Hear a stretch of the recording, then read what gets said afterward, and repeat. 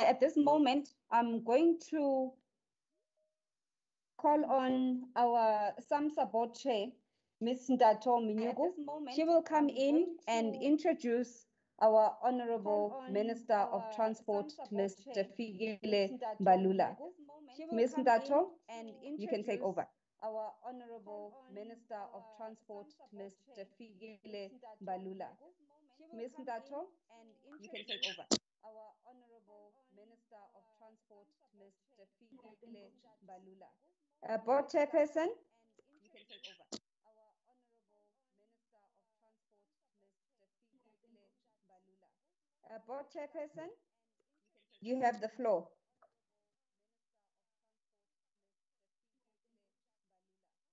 Board Chairperson, you have the floor.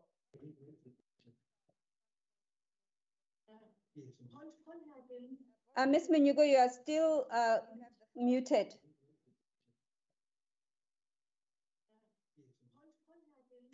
Ms. Minyugu, you are still muted.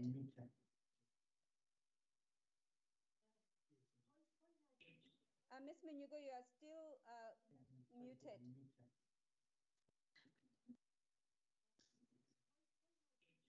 Ms. Minyugu, you are still muted. Welcome, Board Chair, Ms. Ndato Minyugu. Thank you so much for gracing us with your presence this morning. I will hand over to you as you introduce our Honorable Minister of Transport. Thank you so much for gracing us with your presence this morning. I will hand over to you as you introduce our Honorable Minister of Transport. Thank you so much, Chairperson of the session. I hope my audio is fine. There have been some audio issues with the videos. But in introducing the Minister, we're noting that today is the 11th anniversary of the International Day of the Seafarer, and it is my honor to be part of these proceedings, which is being celebrated all across the world by IMO member states. The 2021 theme of a fair future for seafarers speaks to the invaluable role that seafarers play in the current and future outlook for the industry, as has been shared in the previous video. We all know that seafarers are the bloodline of global trade and contribute to the heartbeat of South Africa's economy. With 90% of global cargo being delivered by sea and transported by ships, it is clear that we need skilled seafarers to operate, maintain, and repair these ships. By celebrating the Day of the Seafarer, the general public can become aware of the role that seafarers play in their daily lives and why they are so fundamental in determining the prosperity of both the national and global economy. Reflecting on issues facing seafarers is particularly poignant as we South Africans close off Youth Month, which has shown troubling trends in youth joblessness rates due to narrowing employment opportunities for young people, including maritime cadets. It also comes at a time when we are striving as a country to navigate and deliver a vaccine rollout program through the third wave of COVID-19, which since early 2020 has disrupted the global maritime industry. Developing national resilience to the COVID-19 pandemic through the vaccination rollout segues into discussions on the general welfare and working conditions of essential and frontline workers, such as seafarers, who continue to play an invaluable role keeping our economies flowing and alive during the pandemic. On that note, it is my honor to welcome Honorable Minister Fikile Mbalula, our Minister of Transport in the 6th Democratic Administration of South Africa. He is the man that the President has tasked to have his hands on deck, working tirelessly to drive economic recovery and catalyze the investment potential of the transport sector. With these few words, I invite the Minister to share his keynote address, which will speak to the significance of the day, as well as an update on South Africa's COVID-19 regulations for maritime transport. Seafarers, ladies and gentlemen, I present to you none other than Honorable Minister Fikile Mbalula, Member of Parliament. Seafarers, ladies and gentlemen, I present to you none other than Honorable Minister Fikile Mbalula, Member of Parliament. Seafarers, ladies and gentlemen. Thank you very much, Program Director. Thank you, Chair of the Board of SAMSA. Ladies and gentlemen, seafarers, thank you, Chair of It is an honor and privilege for me to be part of the commemoration of the Day of the Seafarer 2021 under the theme Fair Future for Seafarers. The Republic of South Africa is a member state of the International Maritime Organization, IMO, and custodian of the Standards of Training, Certification, and Watchkeeping Convention. As a member state, South Africa has traditionally supported and participated in the Seafarers' Day celebration on 25 June. The purpose of this day is to recognize the unique contribution made by seafarers from all over the world to international seaborne trade, the world economy, and civil society as a whole. In 2010, the IMO designated 25 June as the International Day of the Seafarer as a way to recognize that almost everything that we use in our daily life has been directly or indirectly affected by sea transport. International shipping moves more than 90% of global trade to peoples and communities all over the world, and about 20 million containers are transported across the oceans every day. The resolution to celebrate the Day of the Seafarer is intended to create awareness about the unique role of seafarers and to recognize the contribution they make all over the world to international seaborne trade, the world economy, and civil society as a whole. This year, our aim is to discuss the intervention put in place to alleviate the impact of the COVID-19 pandemic on seafarers. This includes the difficult working conditions due to the pandemic, unemployment, crew changes, repatriation, fair treatment of seafarers, and fair working conditions in line with Maritime Labor Convention. South Africa has ratified the Maritime Labor Convention, which advocates for basic rights or fair conditions of living at sea. We have heard the call by IMO to designate seafarers as essential workers through the following interventions. Crew change is allowed within the stringent COVID-19 protocols. South African commercial ports are operating at 100% for imports and exports. Accommodation establishments are open to seafarers. We are working closely with foreign missions in facilitating the movement of seafarers through the Maritime Rescue and Coordination Center. We have also developed regulations to support and protect the rights of seafarers.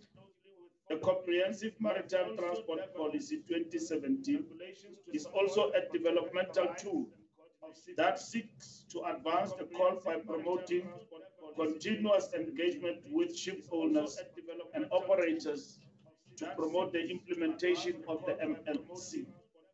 Be assured of our support towards the sustainable development of seafarers into the future.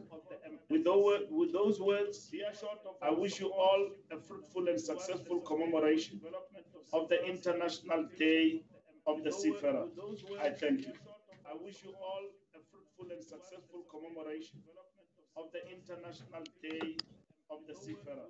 I thank you. Thank you, Honorable Minister, for those words that give us hope that our government in South Africa cares and has put a lot of measures in place to ensure the well-being of our seafarers. At this time, I'd like to apologize once again because we are having serious issues with our technology. We apologize that the chat function on our Teams platform seems to be disabled. We are working on getting it back on, but in the meantime, we are also live on Facebook, and you are welcome to engage us on the chat function there. We apologize profusely for this inconvenience. At this time, we had prepared videos from seafarers themselves who are going to share their experiences. But due to our difficulties, we will play the videos towards the end of our program. So at this time, I will call upon our acting DDG, Mr. Mtunzi Madia, from the Department of Transport. So at this time, I will call upon our acting DDG, Mr. Mtunzi Madia. Thank you very much, Program Director or Co-Program Director. And good morning, Honorable Minister, the Chair of the Board, the seafarers, and they are the reason why we are here today. Ladies and gentlemen, the Chair of the Board. I think the seafarers, we as a Department of Transport been tasked to articulate the government's role and commitment to South African seafarers. South African government subscribed first and foremost to the fact that seafarers are essential workers and they require to be treated as such. South Africa as a maritime nation will subscribe to the ideas, rules, regulations, conventions of the International Maritime Organization. And today's main objective, ladies and gentlemen, is to celebrate the Day of the Seafarer. And it is intended to create the awareness, among other things. We need to promote this day to make sure that our seafarers are taken care of, and then we support them as the Department of Transport. I think, ladies and gentlemen, the theme says it all: fair future for the seafarers, especially in this context of the COVID-19. I think, ladies and gentlemen, the theme. So government therefore aims to look at the conditions under which these men and women work under, and also make sure that we implement all make sure that we assist, as the Honorable Minister has articulated, with the crew change. We repatriate seafarers that needs to get out of the country for medical reasons and otherwise. And ladies and gentlemen, I think from as far as our level 5 in the country, we started to open up all the ports. In fact, it's only 2 ports that were not allowed to do the crew change. It was the port of Saldanha as well as the port of Mosselbaai. And then that was even due to the fact that we were trying to preserve the resources, especially for immigration officials. They could not be deployed on those 2 ports because the port of Cape Town was a central point in terms of the crew change. So we had to work smartly in terms of distribution of resources. So we had to generally all the supporting initiatives that are seeking to alleviate the plight of these men and women are being implemented. Government, therefore, especially the Department of Transport, will continue to develop all the necessary regulations to support the seafarer, especially under these trying circumstances and conditions, improve the standard of education and training. This is in twofold. We need to actually improve and upgrade and upskill the current seafarers so that they can be able to cope with international demands and expectations. Secondly, through South African Maritime Safety Authority, we need to make sure that the standard of training in our institutions is monitored and audited, so that our STCW as regime is not compromised. I personally think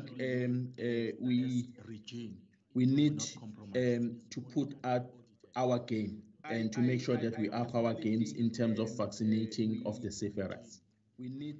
We ought to have done far better in terms of coordinating that aspect of the welfare of the seafarers. And I challenge the department, South African Maritime Safety Authority, the private sector in the maritime value chain to develop strategies with regards to this matter so that we can be able to assist our seafarers that require the vaccination. More so, if we then say our seafarers are essential workers, I think we need to do a better coordination acting CEO to make sure that we are able to respond to this challenge. I think, ladies and gentlemen, we will have discussions with the panelists in various issues pertaining this important day that we are commemorating, and then we'll be able to have a discussion. Thanks very much, Program Director. Back to you. And then we'll be able to have a discussion. Thanks very much, Program Director. Thank you, Acting DDG, Mr. Madia. At this point, we'd like to call on Mr. Chi.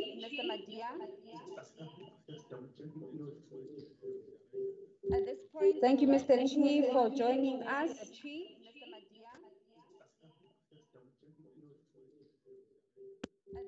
Thank you, Mr. Chi, for joining us. Your presentation will be up just now. Thank you, Mr. Chi, for joining us. Your presentation will be up just now. Yeah, thank you. Yeah, can you hear me? Loud and clear. Okay, thank you, Program Director. Good morning, Honorable Minister, Chair of Board, seafarers, and ladies and gentlemen. Today, I would like to share presentation on crew change, vaccination, and seafarer welfare in Singapore amidst the COVID-19 pandemic. Presentation on crew change, vaccination, go to the next slide, and seafarer welfare in Singapore amidst the COVID-19 pandemic. Presentation on crew change, vaccination, go to the next slide, and seafarer welfare in Singapore amidst the COVID-19 pandemic. This portion I will share about designation of seafarers as a key workers and crew change and vaccination effort. Yeah, okay, we go to the next slide. This portion I will share about designation of seafarers. Recognizing the vital role of our seafarers player in keeping our global supply chain running, Singapore was one of the co-sponsors of the UNGA paper and has taken concrete steps to resolve the crew change crisis and ensure our maritime frontline workers, including non-Singaporeans working in our port waters, receive priority vaccination. Hence, Singapore has been facilitating crew change despite wider border restrictions since 27 March 2020. We have been working closely with industry, union partners to establish a crew change corridor to facilitate crew change in a safe environment. Since March 2020, Singapore has facilitated more than 140,000 cases of crew change sign on and sign off, and more than of which 140,000 are foreign seafarers. That's almost 100%, and these numbers are accurate as of June. Our crew change efforts are balanced between minimizing risk of local public health and keeping the global supply chain going. Our crew change efforts are balanced. We constantly review our policy and processes in line with the development of the pandemic. Unfortunately, due to the recent surge in cases around the world and at home, we had made adjustment to our crew change measure as seen in the following port circular. The Marine Port Circular number 14, crew change of cargo ships, where we require the stay home notice, SHN, from 14 days back to serving 21 days. We hope situation in these countries will improve, and at such time we will review on measures again. We hope situation in these countries will improve, and at such time we will review on measures again.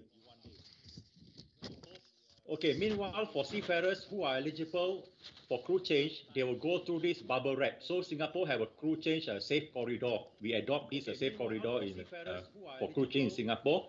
It's a bubble wrap concept where sign-on, sign-off will go through a direct ship-plane or plane-ship transfer.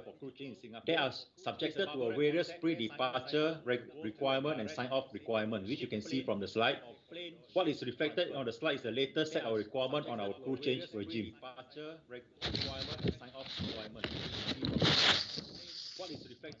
Crew change facilitation require collaboration of efforts, not only on the local fronts, but on international level if required.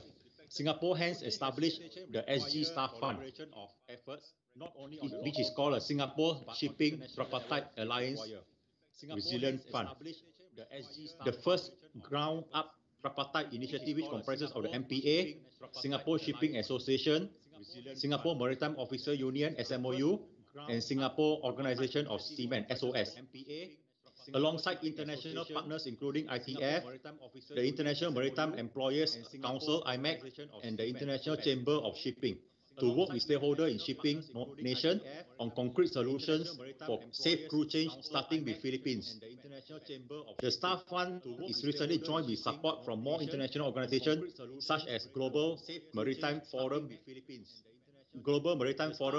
Maritime Industry Crew Change Task Force, Intertanko, Norwegian Shipping Association, World Shipping Council, as well as 7 port authorities from Abu Dhabi, Antwerp, Barcelona, Hamburg, Rotterdam, Sines, and Vancouver.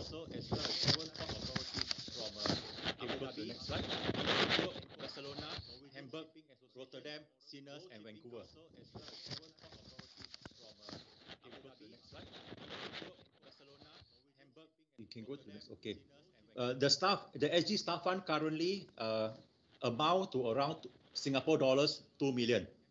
Two notable initiatives under SG Staff Fund is Crew Safe Audit Program, and enhance facility and capabilities to establish safe and scalable corridor to enable crew change from home country or country of origin to the country where the crew joins the ships.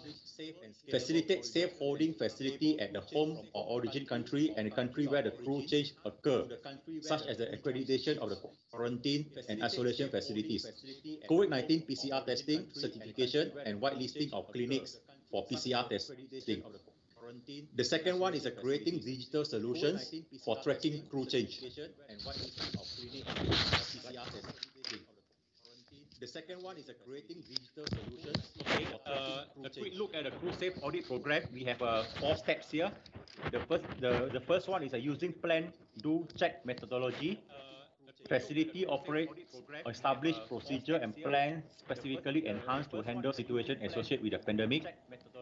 They will be guided with a self-assessment checklist, and after the initial audit, there will be a follow-up audit within 5 weeks. On the right side of the slide, you can see a list of accredited facility, which now we have in Philippines, mainly in Manila, Malaysia, Indonesia, Singapore. And SG Staff Task Force look forward to welcoming more facilities in crewing supplying countries to join the program.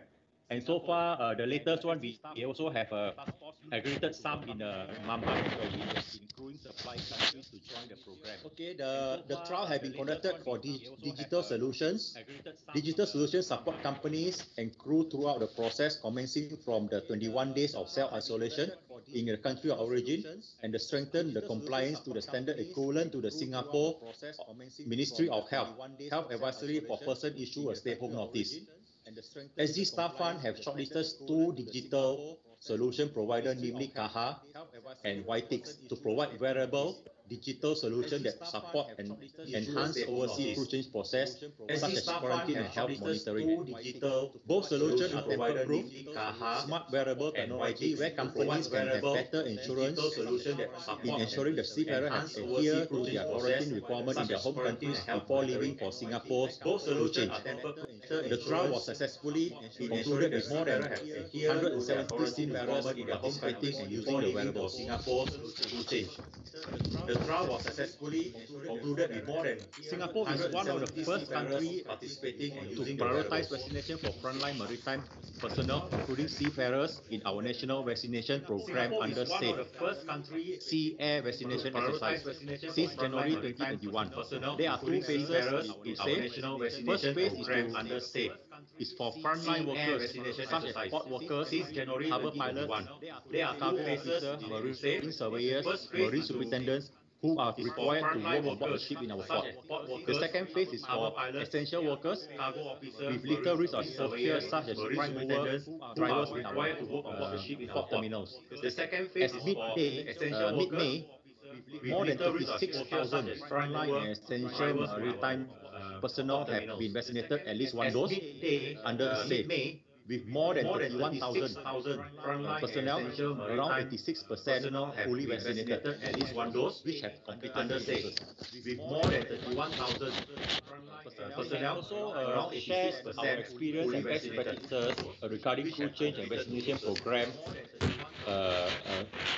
Personnel in IMO member state through IMO circular letters. The SG staff is currently working on a protocol that could provide useful guidance on how a vaccination program could be operationalized. Once ready, we will circulate through the IMO. That could provide useful guidance on how a vaccination program could be operationalized. Once ready, next I would like to share an effort to support the welfare of seafarers in Singapore.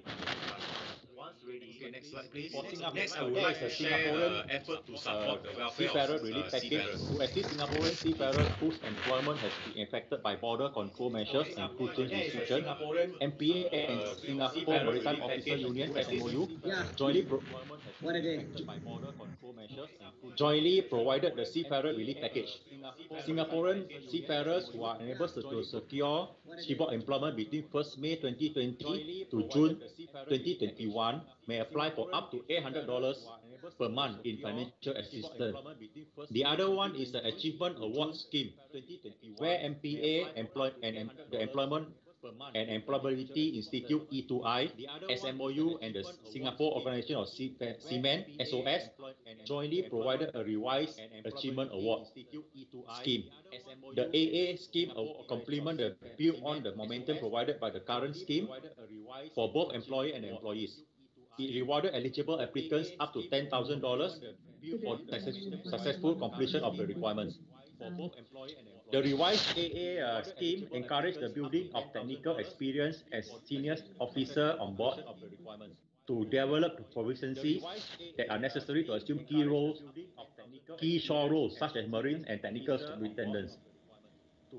General initiative for seafarers, one-off increase to annual contribution to seafaring mission. MPA partners such as Mission to Seafarers, we provide a one-off MPA partners 50,000 additional $50,000 grant on top of their 150,000 to the seafarer mission in Singapore. The annual grant support a wide range of welfare services for seafarers, including free counseling services and pastoral care, with which the seafarer mission have also made available online.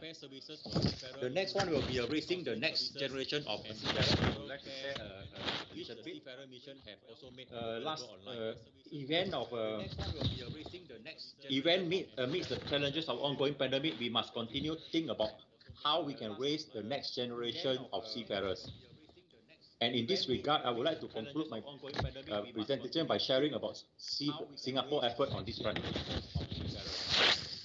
And in this regard, MPA works with seafaring unions, SMOU, SOS, to organize regular networking events for our seafaring students and cadets.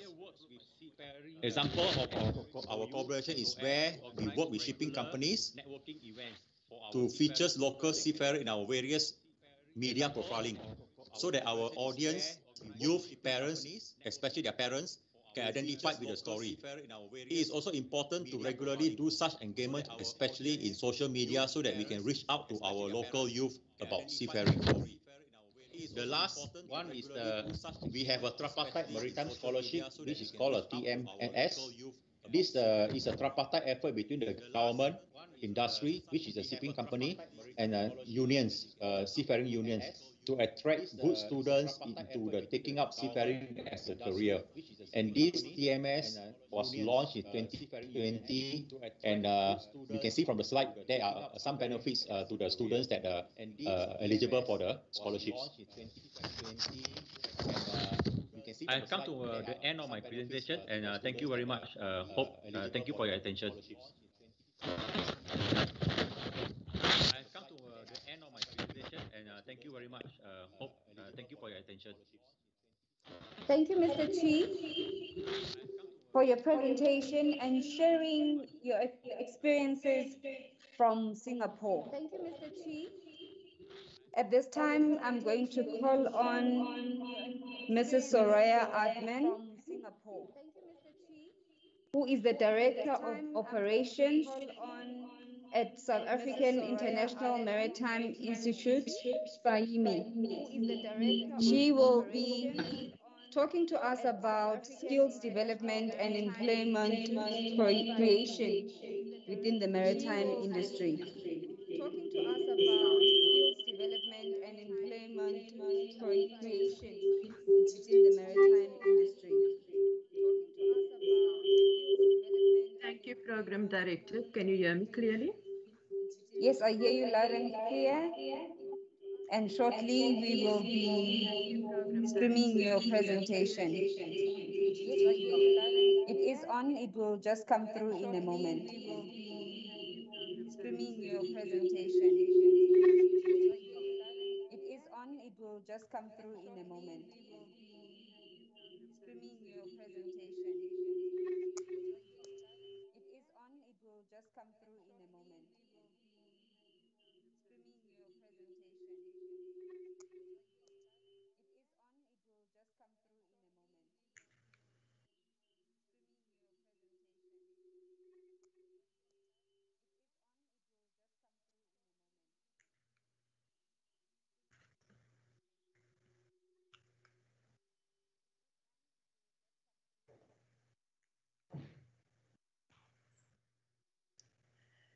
Good morning, Honorable Minister, guests, and seafarers.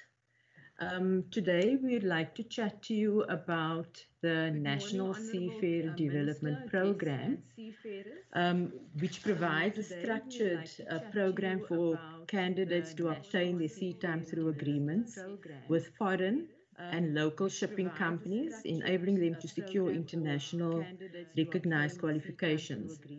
During their time aboard a vessel, the seafarers are taught seamanship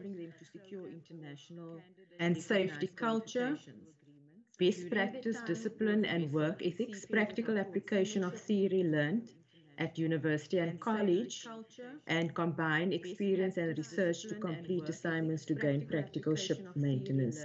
We aim to improve the skills and increase the number of South African seafarers. If you can go back one slide, please. To improve the skills and increase the number of South African seafarers.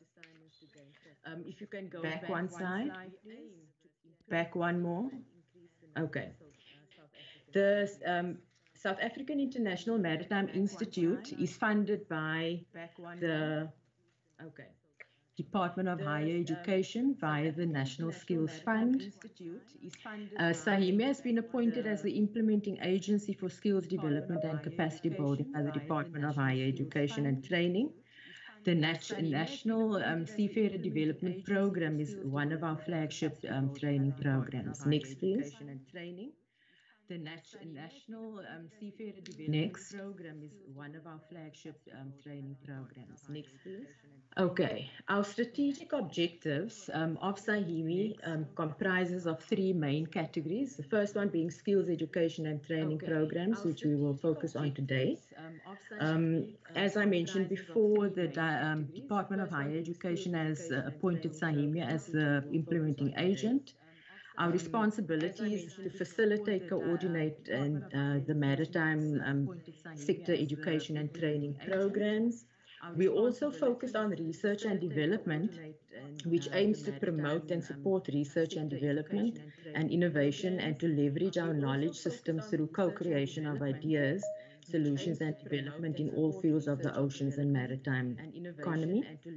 Lastly, sector development and advocacy. SAIMI plays an active role in the development of the maritime sector and the promotion thereof. Next slide, please. Today, however, I'm going to be focusing on skills education and training programs, which Sahimi has undertaken to address certain issues to raise the awareness of the oceans and careers at sea. Also looking at skills education and training capacity and development support. Next slide, please.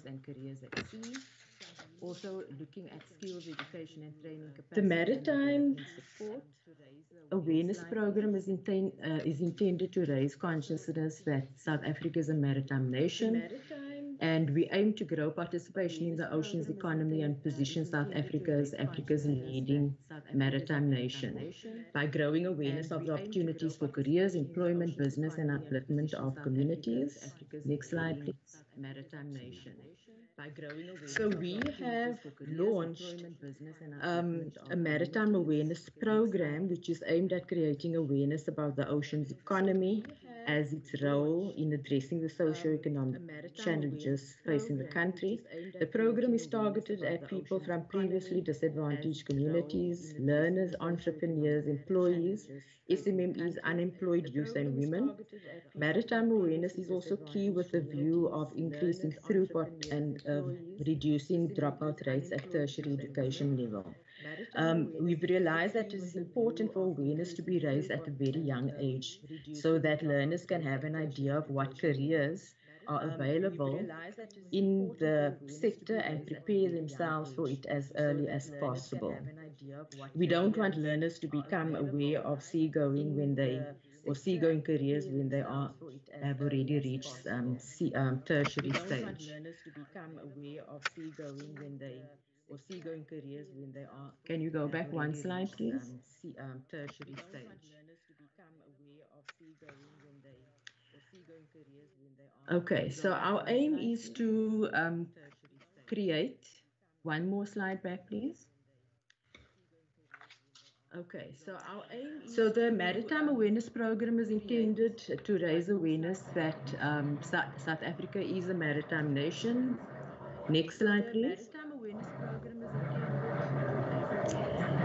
The interventions that we are undertaking is one of them being the Maritime Awareness Program, which involves several activities that we undertake in terms of raising awareness about the oceans and the maritime sector.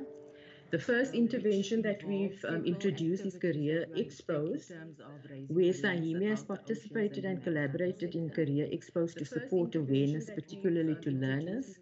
We provide a platform for cadets to assist and participate in these Career Expos across the country, where cadets are able to interact with learners and provide them with first-hand information about careers at sea. The second intervention is job summits. We have held or hosted women's job summits under the theme Women Dive in Career Opportunities in the Maritime Sector, which was aimed at continuing the Sahimi efforts to ensure that women are equally included in attaining career opportunities across the maritime sector as a critical transformational component. Thirdly, youth dialogues. As June is Youth Month, Sahimi recently held a youth dialogue as a build-up to this Day of the Seafarer. Participants included high school learners from maritime schools, university students currently studying towards a seafarer career, cadets currently enrolled and experiencing life at sea, as well as youth involved in sea-going activities. We put the same questions to them under the theme Future for Seafarers, where the youth shared their opinion on the poll questions raised by the IMO. Fourthly, we've created or launched a diving career exploration website and in the process of developing a mobile app to introduce South Africa's youth to the multitude of choices related to careers in this oceans economy.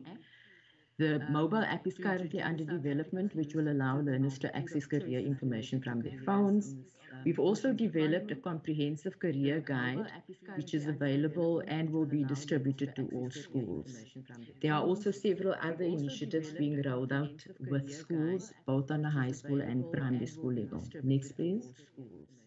There are also several other initiatives being rolled out with schools, both on the high school and primary school level. Next, please. Then our youth development programs, part of building South Africa as a maritime nation is to show young people the career possibilities offered by the oceans economy and to support development of practical skills at school level in order to create awareness and interest. SAIMI supports several development initiatives for youth and maritime school learners. The intention is to strengthen the National Seafarer Development Program by widening the pool of potential recruits and supporting better preparedness of learners for maritime studies. There are currently 4 youth development programs underway, namely the Royal Cape Yacht Club Sailing Academy, or RCYC, Sail Africa Youth Development Foundation, the General Botha Old Boys Bursary Fund, or GBOBA, and the South African Sea Cadets. These youth development programs include sailing, swimming, safety courses, holiday camps, exposure to many facets of the maritime industry, maritime skills, self-discipline, and leadership. Next, please. Now, the skills, education, and training capacity and development support that we provide encompasses several facets, and SAHIMI has collaborated with several organizations countrywide and has initiated several interventions to support and capacitate the education and training sector.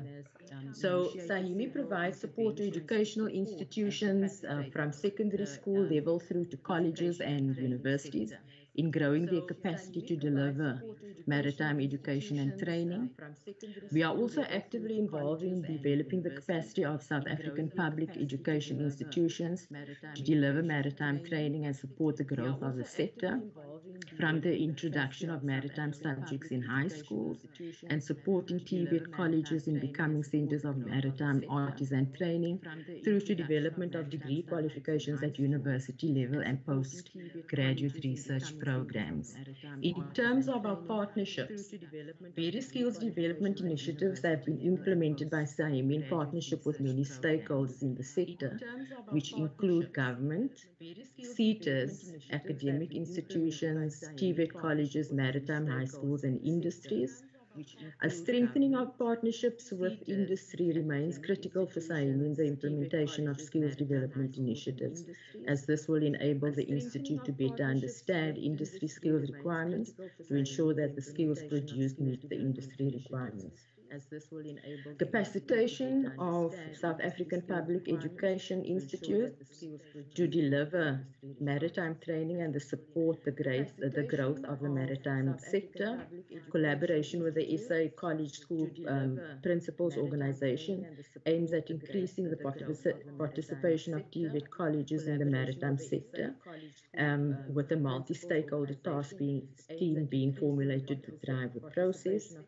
In terms of lecturer development, SAHIMI is also engaged in lecturer development with the 3 main maritime universities, namely Cape Peninsula University of Technology, Durban University of Technology, as well as the Nelson Mandela University.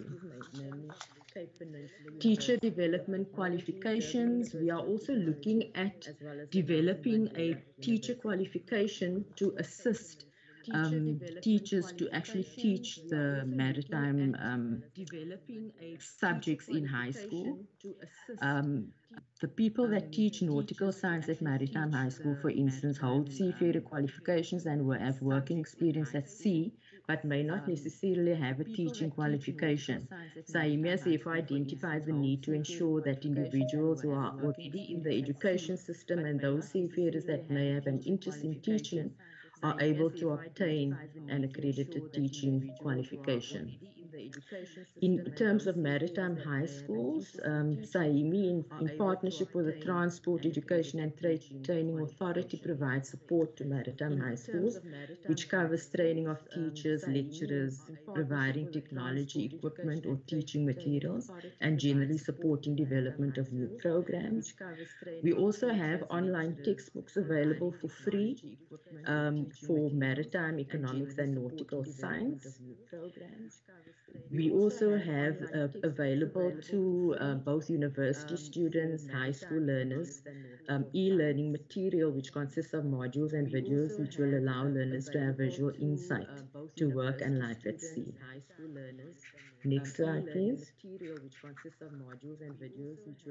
Okay, now our focus today basically will just be on two categories of seafarers, which is the officers of the navigational watch, which is deck officer or cadet, and the officers of the engineering watch, engineer, officer, or cadet. We have several other categories of seafarers in our National Seafarer Development Program, but today we will just speak about these two. Now, the training component for the officers of the watch consists of the academic component as well as the work integrated learning component. Next, please.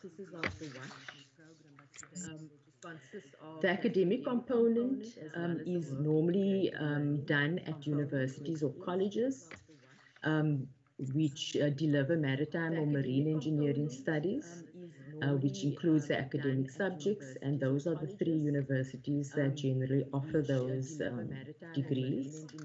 Next, please. Which includes the academic subjects. In terms of entry requirements for these degrees, firstly, in fact, in terms of the work integrated learning component, we have entry requirements. You have to have completed your maritime or marine engineering studies at university. And then candidates are also required to pass the prescribed medical and eye tests in order to continue with the National Cadet Program and obtain certificates of competency. Next, please. In order to continue with the National Cadet. In terms of the practical component, it's made up of several phases. The initial initiation phase being the pre-sea short courses that is done. Next is your experiential phase, which consists of onboard training at sea, as well as advanced ancillary courses. Thirdly, the completion phase, which includes oral preparation and exams, and then finally graduation.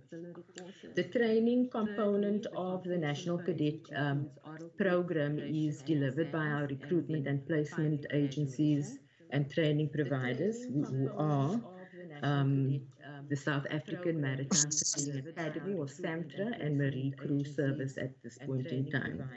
They have been involved in the program since the program's inception, and we'd like to thank them for their commitment in the training of our seafarers. Next. Okay, women empowerment. You heard previous speakers mention that the percentage of women in maritime is quite low. In fact, global average of women in the sector is 2%. And earlier on, the speaker also mentioned that 900 out of the 10,000 South African seafarers are women, which represents 9%. If we look at our National Seafarer Development Program at this point in time, with the active learners in the program, actually 31% is represented by women, which is obviously a huge increase in terms of where we were in the past, and hopefully that will be the continued trend going forward. So there has been specific emphasis over the last years to recruit women into the program. We also had a event about a year ago where a group of women seafarers were actually crewed the SA Agulhas to an expedition to Antarctica. The all-female crew, next slide please, made history when they set off on a voyage to Antarctica in December 2019. It was the first time that an all-women crew was deliberately recruited to man the SA Agulhas, the country's only dedicated cadet training vessel. The crew of 22 women, consisting of 2 training officers and 20 young female cadets, returned from their voyage to Antarctica at the end of March 2020. This deliberate action of women crew was done in support of the advancement of gender equality in the maritime sector. The all-female crew on board the Agulhas were accompanied by scientists from the International Center for Antarctic Ocean Research, who conducted research during the trip. Next slide, please. Center for Antarctic Ocean Okay, skills development in the future. Traditional models of training, recruiting, retaining talent, as well as the way of doing business need to change to remain relevant to the needs of 4IR, or the fourth industrial revolution.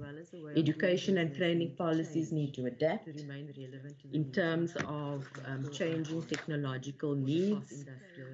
There have been various key drivers of change in the number of industries recently, including technological advancements, which have emphasized the need for the identification of skills and training to adapt to the changing technology environment. The fourth industrial revolution has brought about what has been referred to as a digital disruption, which has required various industries to adapt. The maritime industry has seen, amongst other things, the development of smart ports and discussions on maritime autonomous surface ships.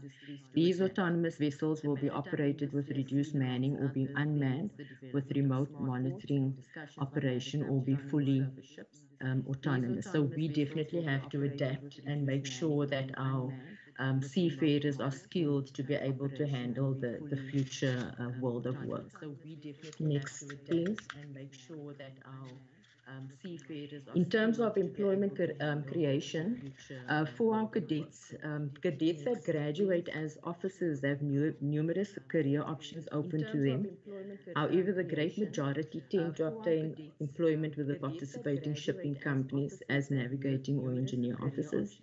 As the employment market is a global one, they have the option of following careers in cargo ships, passenger liners, tankers, bulk carriers, or in the oil and gas sector, where they would serve on ships that support the oil rigs. Those that wish to follow careers on ashore can secure employment in the numerous support services to the industry. Training providers have established contacts with a number of companies in the industry that recruit seafarers, and these are utilized when required. The global employment market is in a difficult situation, and high levels of shortages of suitably qualified and trained seafarers are being experienced. Graduates of the program therefore have to have a high placement rate in general. Then we're looking at strengthening the system to deliver qualified seafarers, what we are doing in that regard. SAIMI will be conducting a study on the existing seafarer program to design, articulate, and elaborate on a conceptual framework for the National Seafarer Development Program.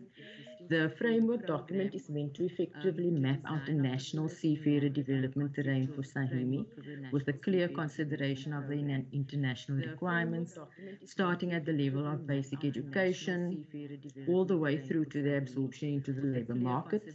Furthermore, the framework would map the relevant stakeholders across the seafarer development pipeline, their strategic roles and value propositions. Ultimately, this will enable the development of a much more strategic approach to seafarer development for the country, a comprehensive and consolidated strategy, approach, and national overarching program. Then lastly, the other initiatives that we are currently looking at is a South African graduated seafarers database. In addition to the seafarer that come through the National Seafarer Development Program, there are South African seafarers who may have obtained their qualifications through other companies. We intend inviting them onto our database platform so that SAIMI can develop a comprehensive South African qualified seafarer database. We are also looking at tracking the employment status of graduates. This will, amongst others, assist with providing data on employment rates. Lastly, creating a networking platform for seafarers to engage with us and with each other and give the seafarers a voice. In closing, I'd like to acknowledge the contribution of our seafarers and pledge our support to your future. On that note, I thank you and hand over to the program director. Contribution of our seafarers and pledge our support to your future. On that note, I thank you and hand over to the program director. Contribution of our seafarers and pledge our support to your future. Thank you, Mrs. Adman. Thank you and hand over to the program director. Thank you, Mrs. Atman, for your presentation with regards to the skills development and support that is available in the maritime industry. And I think ensuring a fair future for seafarers also means developing transitional measures from sea to shore. And all these are skills that need to be met. And we thank you because the SAIMI is in the process of developing all these policies to assist the industry. I also want to once again make apologies for our technical glitches. The chat is disabled on our Teams and we are unable to receive them. And we have recognized some people who have raised their hands who want to, and we are unable to receive them. And we have recognized some people who have raised their hands who want to, and we are unable to receive. We have noted many other participants who want to share their comments and questions through raising of their hands. We will have a session later on when all the presenters have finished with their presentations. And then we will deal with comments and questions from the floor. And we will also entertain those which are on social media, especially on Facebook, because we can see them as they are coming through. At this time, as I had promised earlier, we also have recordings of seafarers themselves who want to share their own experiences. And at this stage, we will not speak for them, but they will speak for themselves. Who want to share their own experiences. So now we will play the videos for the seafarers. They will speak for themselves. Want to share their own experiences. So now we will play the videos for the seafarers. They will speak for themselves. Want to share their own experiences. So now we will play the videos for the seafarers. They will speak for themselves. So now we will play the videos for the seafarers. Good day, my name is Bano Dlamini and I am a day cadet. The question that was raised to my attention was, in the light of the COVID-19 pandemic, what do I feel is most important to me as a seafarer? First and foremost, I believe it is the COVID-19 vaccine for seafarers. As it is mentioned, more than 80% of the global trade moves via the maritime industry, and that means more than 2 million seafarers are responsible to operate the global fleet. With the rise of the pandemic, there has been more travel restrictions, less crew changes, as well as less repatriations, and that has really affected seafarers, more than hundreds of thousands that have got to be.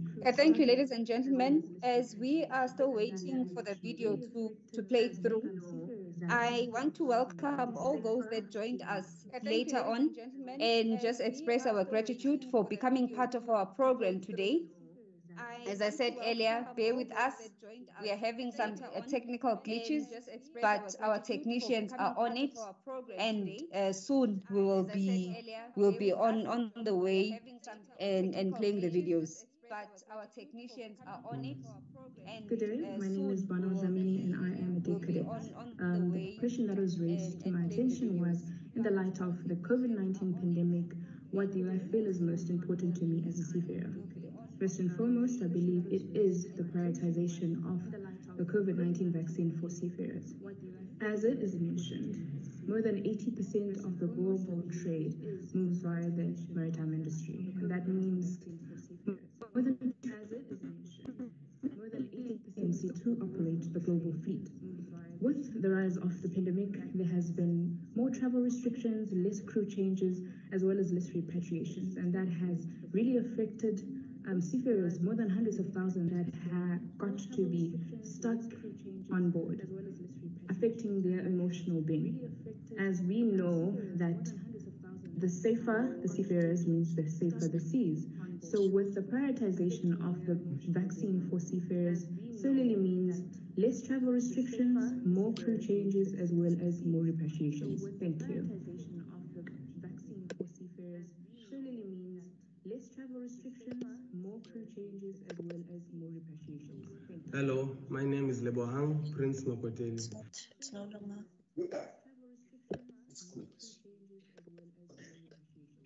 Hello, my name is Lebohang Prince Nokoteli. It's no longer. Hello, my name is Lebohang Prince Nokoteli. Is it playing? It's still telling me on. It stopped after? Good morning, ladies and gentlemen. It appears we are still experiencing glitches from our side. Profusely apologize for. Good morning, ladies and gentlemen. It appears we are still experiencing glitches from our side. Okay. Profusely apologize for. Good morning, ladies and gentlemen. It appears we are still experiencing glitches from our side. Okay. Profusely apologize for. Good morning, ladies and gentlemen. It appears we are still experiencing glitches from our side. Okay. Profusely apologize for. Good morning, ladies and gentlemen. It appears we are still experiencing glitches from our side. Okay. Profusely apologize for. Good morning, ladies and gentlemen.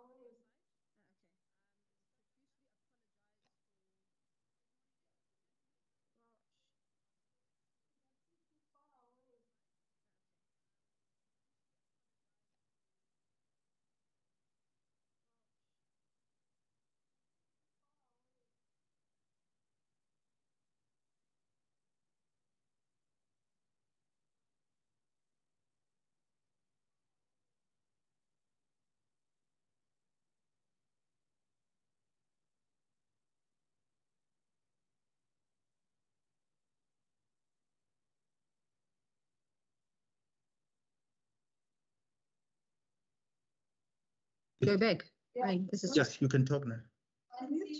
Good afternoon, ladies and gentlemen. Sorry, mute here. Okay. Didn't see that. Go back. Right. This is Yes, you can talk. Good afternoon, ladies and Good afternoon, ladies and gentlemen. You must check this thing downstairs as well. Can they hear you now? Good afternoon, ladies and gentlemen. I hope you can actually hear me now.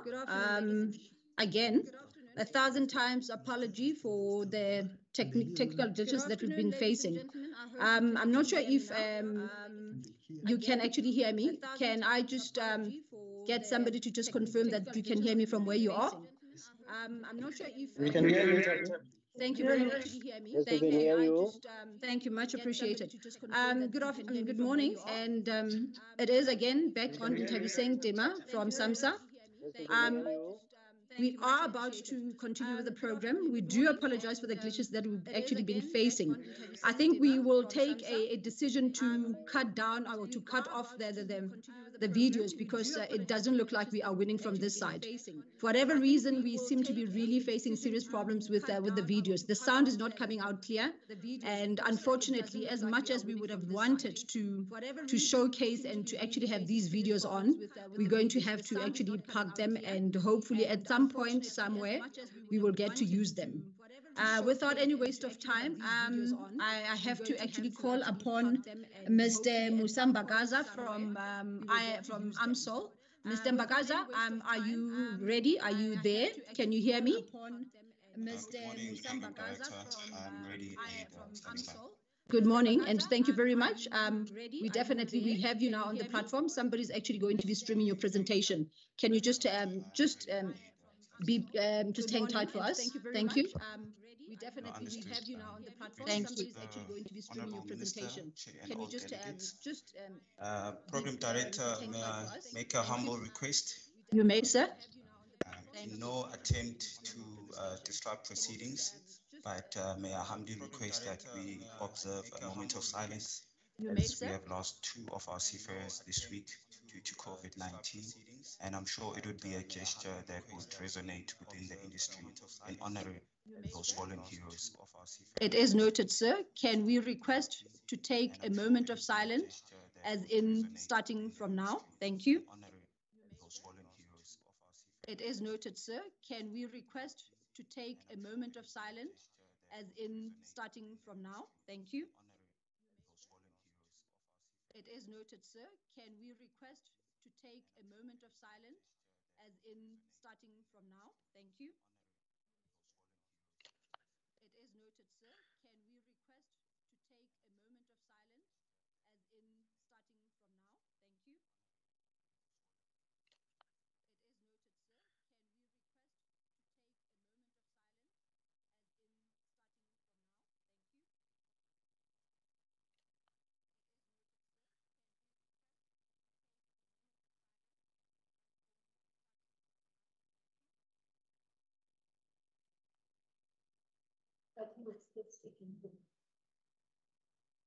Thank you, Mr. Mbagaza. I think we can actually continue with the program. Thank you, everybody, for your patience. Thank you, Mr. Mbagaza. Thank you, Program I think Director. I appreciate we can actually continue with the program. And Thank the you, presentation is supposed to be coming through onto the screen. Thank you, Mr. Mbagaza. Just bear with us. We can actually continue with the program. And the presentation Are you is supposed connecting? to be coming through onto the screen. No, it's not yet. Yeah. Thank you, Mr. Mbagaza. Just bear with us. Can anybody see the presentation from their side? No, it's not yet. Yeah. Not yet. Not yet. Just bear with us. Are you winning there? Okay. Okay, there we go. Thank you. Over to you. No, it's not yet. Yeah. Not yet. Thank you, you Program winning there? Director. I represent there we go. AMSOL. Thank you. Over For to those you. who don't know, it's an African Marine Solutions, and I'll be talking from an employer of seafarers perspective in terms of the challenges we've had, how we've dealt with COVID, and how prepared are we for the third wave. Just for a brief overview of our organization, for those that don't know, our vision is to provide safe and sustainable marine solutions to clients and facilitate growth and transformation of the regional ocean economy. We are South African 100% owned company, 57% black owned, with 60% women ownership. 33% is made up of our employee trust, which is employee owned, meaning that all our permanent employees are actually shareholders within the organization. A quick overview of our employees: we have 86% Black South Africans of a total of 560 employees, 40% youth and 15% women. We've invested over 25 million in the last 3 years in skills development. We've spent 460 million to local suppliers, including SMEs. This is in line with our vision in transforming the regional ocean economy within South Africa, and also supported a majority of black-owned businesses with an 18 million spend only in 2020. Next slide, please. Within South Africa, and also supported a majority of black-owned businesses with an 18 million spend only in 2020. Can we move on to the next slide? A brief overview of our operation.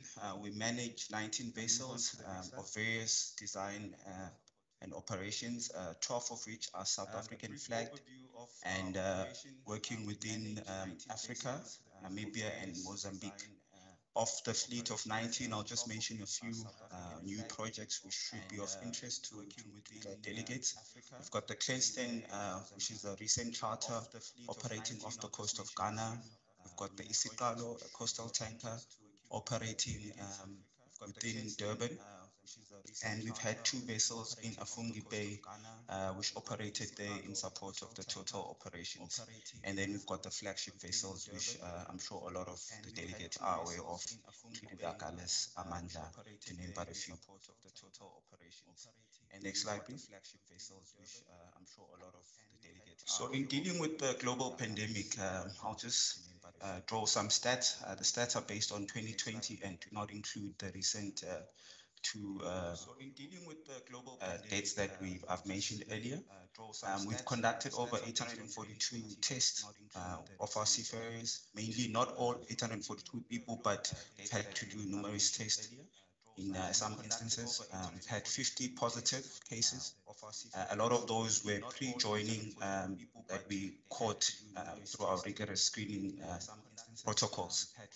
So in dealing with COVID, we've had to bring in place or implement awareness programs with our partners like EHS, which looked at the anxiety, the psychological effect of seafarers dealing through the pandemic.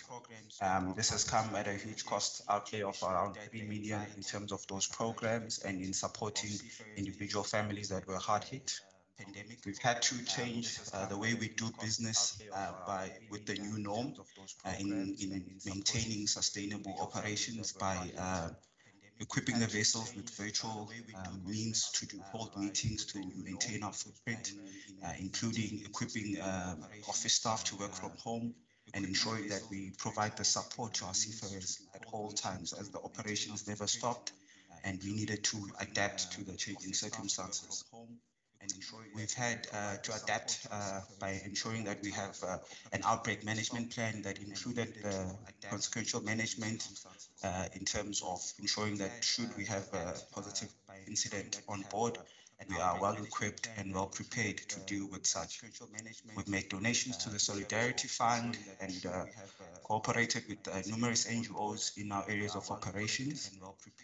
We've also ensured that we supply and continually supply PPE to our vessels to ensure that they are fully equipped and minimize any risk to the pandemic. We've also had to have fruitful partnerships with our clients in terms of projects and adapting how we do business, ensuring that we ensure the health and safety of our crew members, but also ensuring that the projects are done in a timely way. Next slide. Ensure the health and safety of our crew members. Moving on to the third wave and how we are prepared. It's been an unprecedented time for all industries, especially for our seafarers. We've had to have well-established protocols in virus prevention. This has ensured us that we minimize any fatalities within 2020 and ensure business sustainability throughout that process. We've had to implement rigorous testing protocols for seafarers and passengers to minimize the risk of breaking the bubble, as we call it on board the vessels. We've had pre-quarantine procedures implementation, especially on passenger carrying vessels. As you can imagine, with the increase in people, there is an increase in risk for those vessels. So the measures in place there are far more stringent and rigorous to ensure that we maintain a COVID-free vessel. We've had numerous challenges at times out of our hands with regards to cross-border crew changes. But the mental fortitude demonstrated by our seafarers is one to commend, as they understood and kept and carried the baton in ensuring that operations are done. We've also had to implement at times isolation on board the vessels in line with maintaining the health of our crew members. This meant that we had to suspend shore leave, which in itself brought some psychological challenges to the seafarers. But due to the safety protocols, they understood that there was a greater play in this instance. We've also limited contractor access on board in terms of maintaining our vessels. It is something that we would entirely want to not do in terms of getting contractors on board, but it is a necessity to maintain the vessels flag class standard. But what we've done is we've ensured that the protocols in place are such that they minimize the risk imposed on the vessel's crew and that they are controlled and managed in a proper process. We've had to ensure the well-being impacted. It has been an impact with people staying on board with limited opportunities for exercise. We've had measures where we've bought gym equipment as an initiative to maintain the physical health of the workers on our vessels. We've even relaxed some of the shore leave constraints by allowing them to go on the quay, adhering to COVID protocols to ensure that they still have that mental ability to work and the physical health to exercise and still maintain a good morale on board. Slide.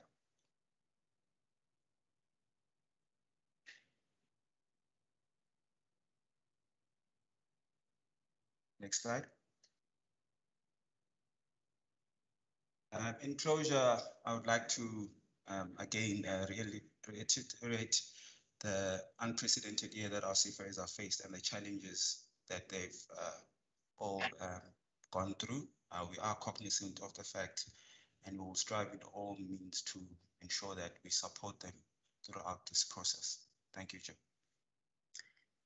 Thank you so much, Mr. Mbagaza, and thank you very much also to AMSOL for actually allowing you to come and present to the session. I think, you know, from your presentation, it actually does show the commitment from AMSOL, and we are actually looking to continue with the partnerships that we have ourselves and equally with, you know, the rest of the maritime industry.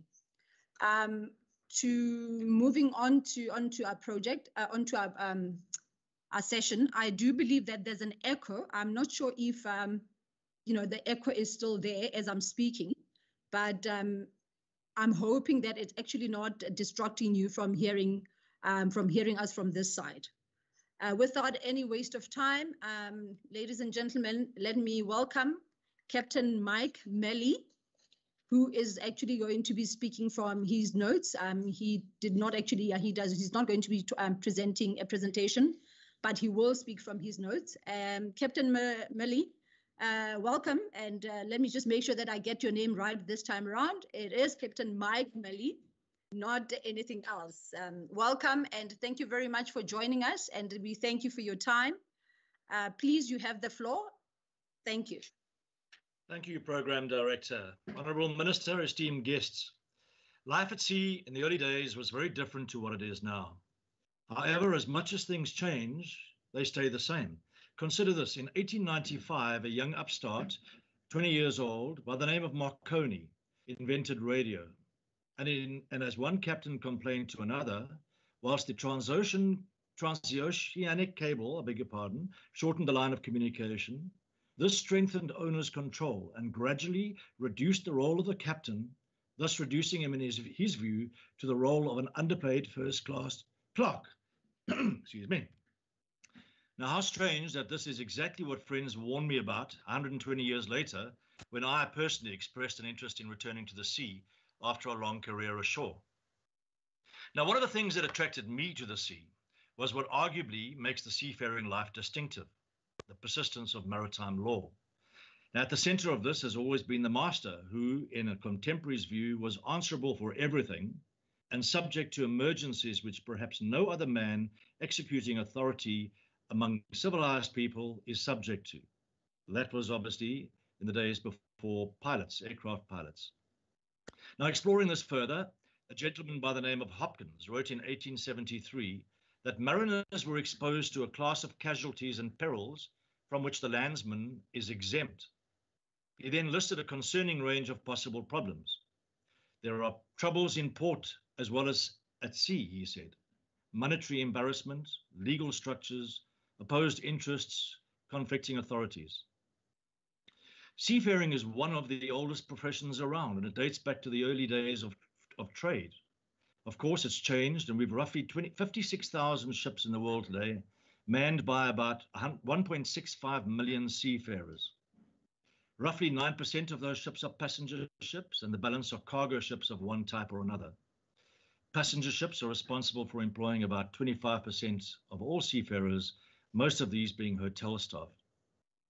Our friend Mr. Hopkins would be horrified to learn that instead of the troubles he spoke of being resolved, they are today much worse than he would ever have imagined. Now, it's all too easy to blame the pandemic, as many do, but the fact is that COVID has merely unmasked a plethora of underlying problems which lie beneath the surface. Most seafarers today are contractual workers. This is a problem in itself. I've actually heard them being referred to as mercenaries, but it's shipping companies who forced seafarers to move from being permanent employees into freelancers.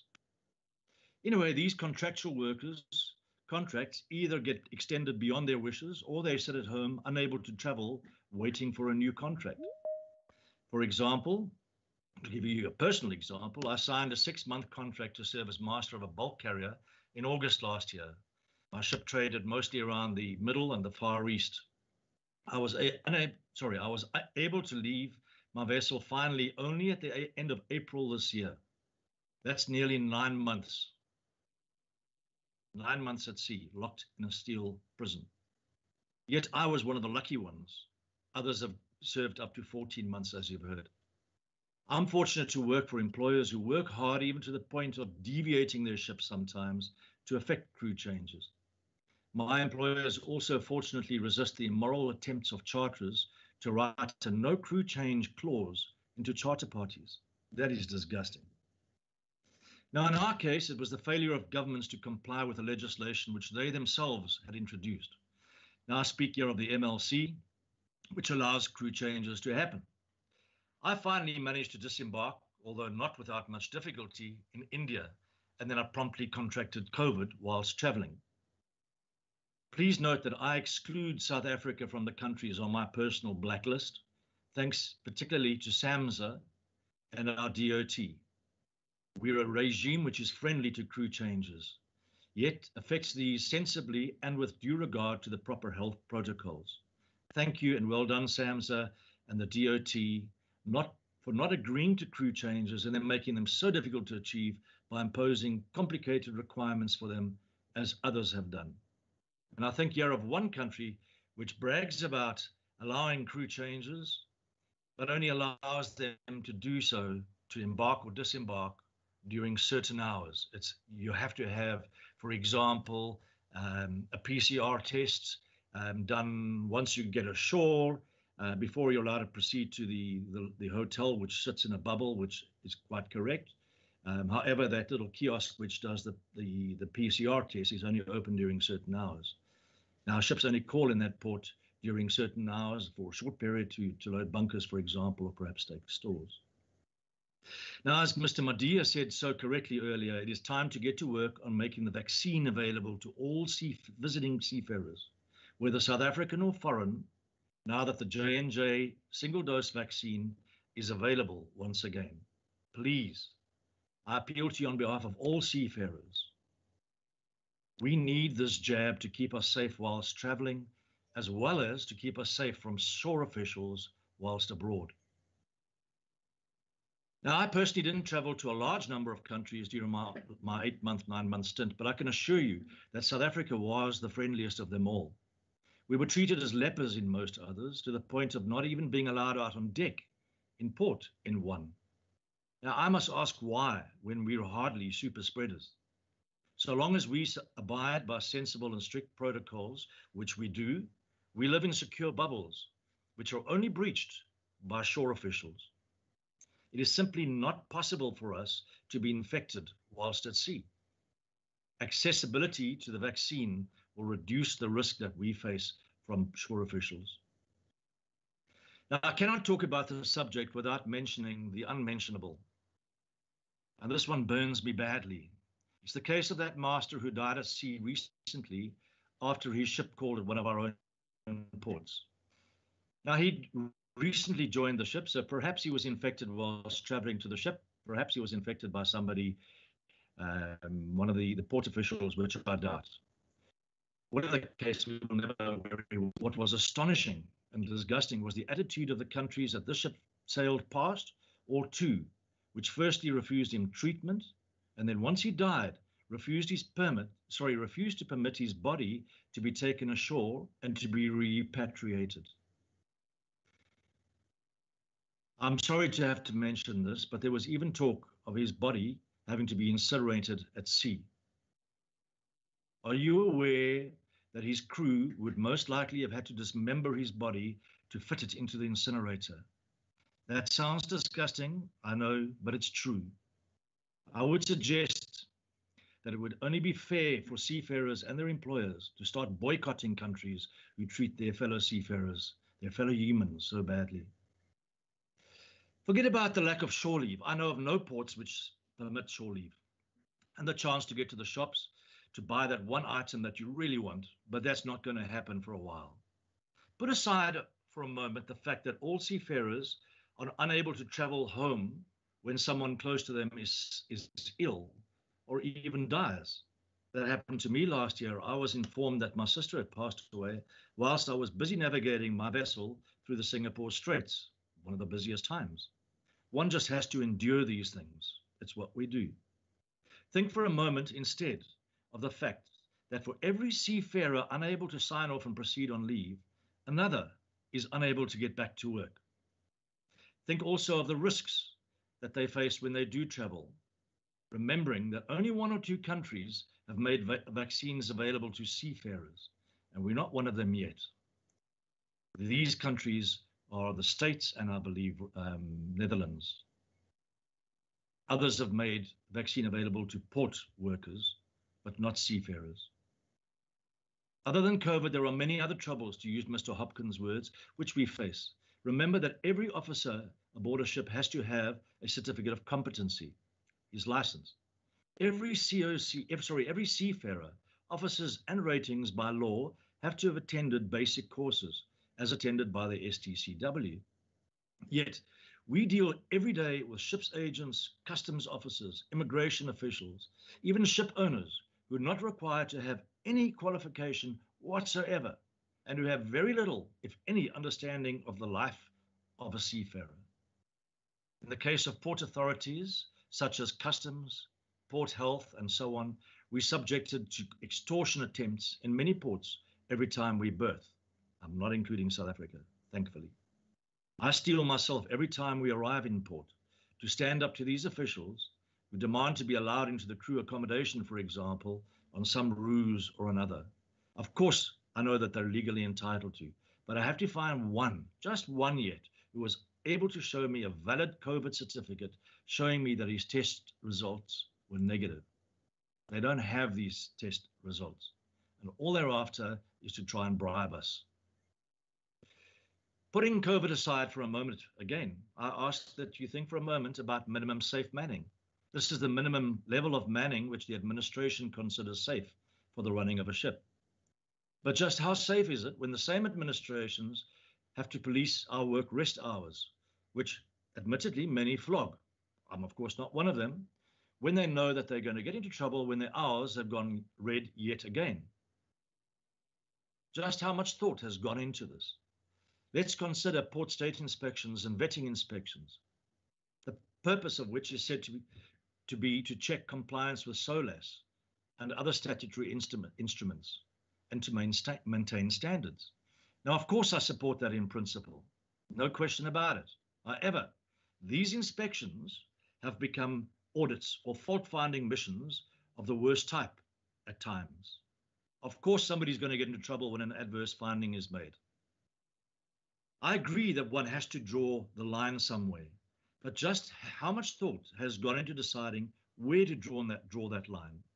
There are practical folk out there, but there are also many others who are usually less trained, I admit, who adopt officious, even arrogant police-type attitudes when encountering even the most minor of administrative misdemeanors. Now, all this does is to promote the blame game, which all P&I clubs and others with genuine vested interest in safety at sea will tell you is hardly conducive to a safety culture. So, my friends, this is self-defeating, and it's wholly unfair in practice. Surely there are better ways of ensuring compliance. The quality of life aboard ships is nowhere near what it is ashore. regardless of what any employer invests in this area.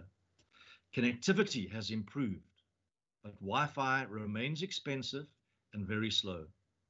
The availability of news from ashore is tightly controlled, perhaps due to the cost of delivering it to a ship.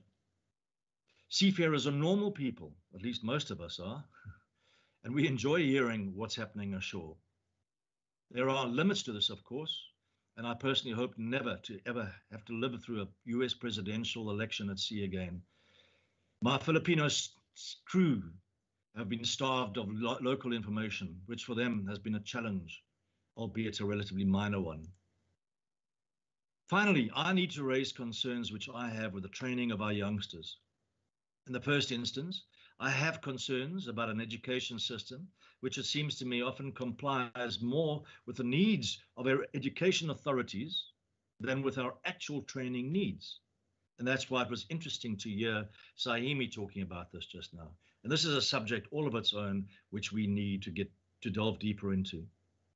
SAMSA introduced the National Cadet Program some years ago, which has met, let's face it, with only partial success, mainly because of the paucity of berths which are made available by foreign shipping companies, and we don't have many South African ones. Yet we continue to motivate and inspire youngsters to go to sea. We churn them out in numbers and we create expectations of employment, which we simply cannot meet. I know of many graduates who've qualified in our institutions with their diplomas or their degrees, but they have yet to find a berth a couple of years later. Is it really fair to promote a career at sea when we're not going to be able to meet their expectations? I can only hope that more is going to be done to encourage foreign companies who trade with us, with South Africa in particular, to employ South African cadets. It's also time to engage constructively with programs such as the SATS General Botha All Boys Association Bursary Fund, which was also mentioned earlier. Remembering that it was the alumni of this famous training school that built the excellent reputation that South African seafarers have enjoyed internationally for 100 years or more. Today, many have returned to give back by sponsoring promising youngsters through Law Hill Maritime College and their tertiary training, but mostly and especially through the way the old salts, some of these legends in the international maritime industry, mentor and encourage the youngsters. I can tell you that in my personal experience, practically speaking, these cadets are amongst the best prepared I've had the pleasure of employing or of sailing with. They have been trained by the best.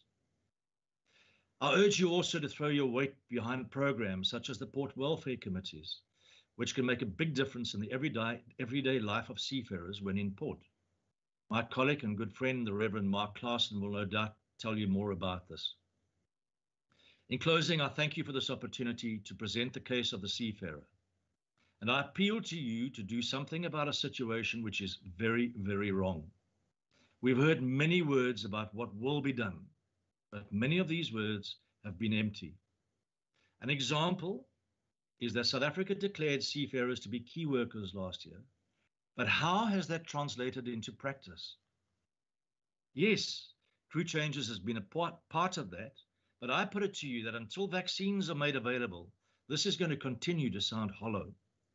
It is your actions which will affect the lives not only of those 1.6 million seafarers currently at sea, but also of the lives of their families. And I would estimate that to be around about 8 million, 9 million lives around the world in total, if not more. Thank you for listening and thank you for all that you do. Thank you, Captain Mali. You have indeed left us with a food for thought.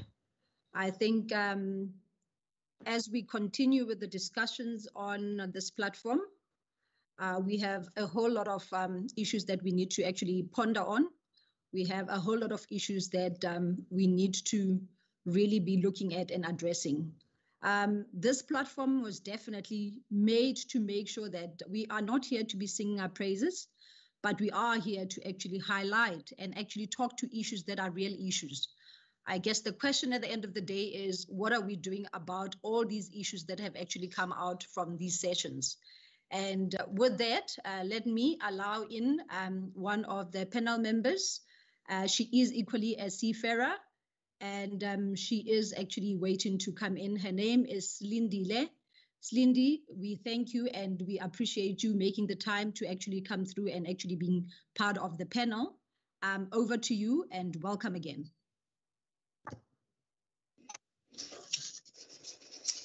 Good morning, Honorable Minister, guests, and seafarers. My name is Slindo Nyoga. I am a Chief Officer with TNPA Dredging Services. I've been at sea for 14 years in the maritime industry, and 10 of those years have been on foreign-going sailing vessels. Okay, so prior to COVID, I would say life of a seafarer was pretty straightforward. You would join a ship, serve your time as per your contract, and at the end of your contract, you would be repatriated to your home port, your hometown. No problems, no hassles. There were obviously delays here and there, but nothing major. Fast forward to 2020, COVID pandemic struck globally, causing governments around the world to suspend international flights, close borders, close airports and ports. They imposed travel restrictions to foreign nationals to limit the spread of the COVID virus. These restrictions impacted seafarers. Seafarers could not travel between their residence to their place of work. In this case, it was the ships. Those that were on leave could not be deployed for their next assignment, meaning you had seafarers that were stuck at home, leave expired, they can't join, and so they suffered financial loss. Those that were on board, they were basically stuck there with no crew changes and with no knowledge as to when they would be required to join. Basically, crew change had become an extreme sport, and seafarers have been collateral victims to this crisis. According to IMO, as of March 2021, it is estimated that plus minus 200,000 seafarers remain on board commercial vessels, with uncertainty as to when they will be relieved, and they are past the expiry of the contracts that they hold. Such conditions have resulted in the mental and physical well-being of the crew. This has been compromised. Maritime Labour Convention, MLC, states that the maximum continuous period that a seafarer could serve on board on a vessel without leave is 11 months. This may be exceeded in situations of force majeure. Currently, we have seafarers that have exceeded this 11 months. Some have been on board for 14 months, 13 months, and the list goes on. Crew members that are fortunate enough to be able to be deployed have to be quarantined before joining vessels. This quarantine period comes again with a financial loss. It comes with a financial loss because crew members that are quarantined for that period cannot benefit from a full salary. Companies are unable to pay them for full salaries during quarantine. Some get 25%, some get 50% of their basic salary. Our government needs to do better for seafarers. Yes, you have seafarers as frontline workers, but why are they not getting the vaccine?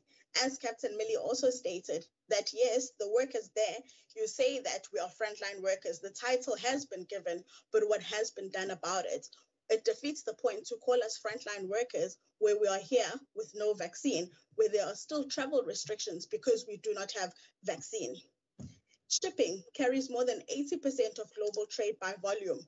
Those ships need seafarers to navigate and run them. How will this happen if they are stuck at home due to travel restrictions and crew change and the red tape that has been put there? Giving seafarers the vaccine will allow them to freely move around crew changes, and crew changes will be able to take place without hindrance due to the pandemic. Another major problem that we are sitting with as a country is documentation. COVID and its restrictions resulted in training institutions and SAMSA closing temporarily. When these restrictions were lifted and seafarers were able to go to training for their courses, they were met by a major hurdle. SAMSA had a massive backlog. Certificates could not be revalidated in time. Now seafarers are stuck waiting for these documents because they cannot work with the expired documents. Seafarers have had to renew interims just so that they can go to sea to prevent, because due to this backlog. All in all, the government needs to better support its seafarers. It's all very well for us to sit and discuss the problems. It's all very well for us to sit and discuss the problems that we are faced, but it defeats the point if nothing will be done about it. We are hoping these discussions will not end here, that they will be taken further until a solution is found. Thank you very much for this opportunity. Hello. Thank you very much, Slee, for that insight and obviously for sharing your thoughts and speaking on behalf of the young seafarers that are out there, the young and the matured ones, let me just say. We are hearing you, and we are actually wanting to make sure that, you know, we deliver on the promises or on the SAMSA mandate or on the government's mandate to make sure that the seafarers, wherever they are, they know that they are being valued.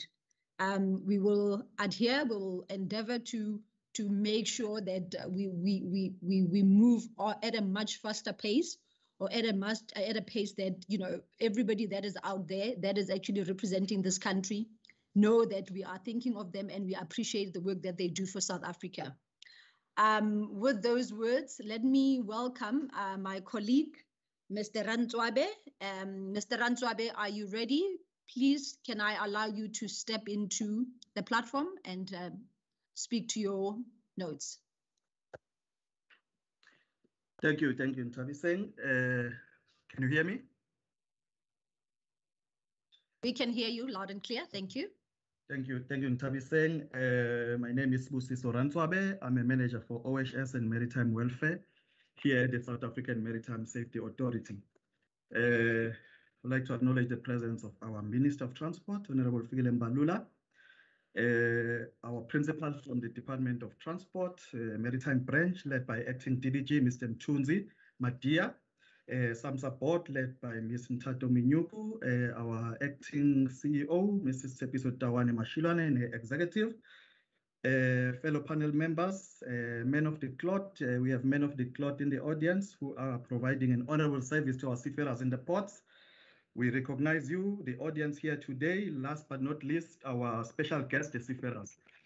Chair, allow me to close my camera so that will allow for better transmission. You are welcome, you can do that. Okay. I would like to take you back to 2020 when COVID-19 struck. We found ourselves locked in various places of habitation as a result of the strict lockdown regime that we found ourselves under.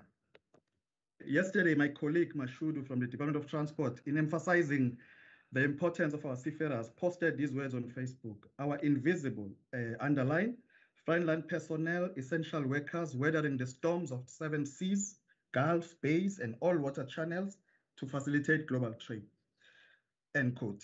Ships continue to carry global traded goods during all levels of lockdown.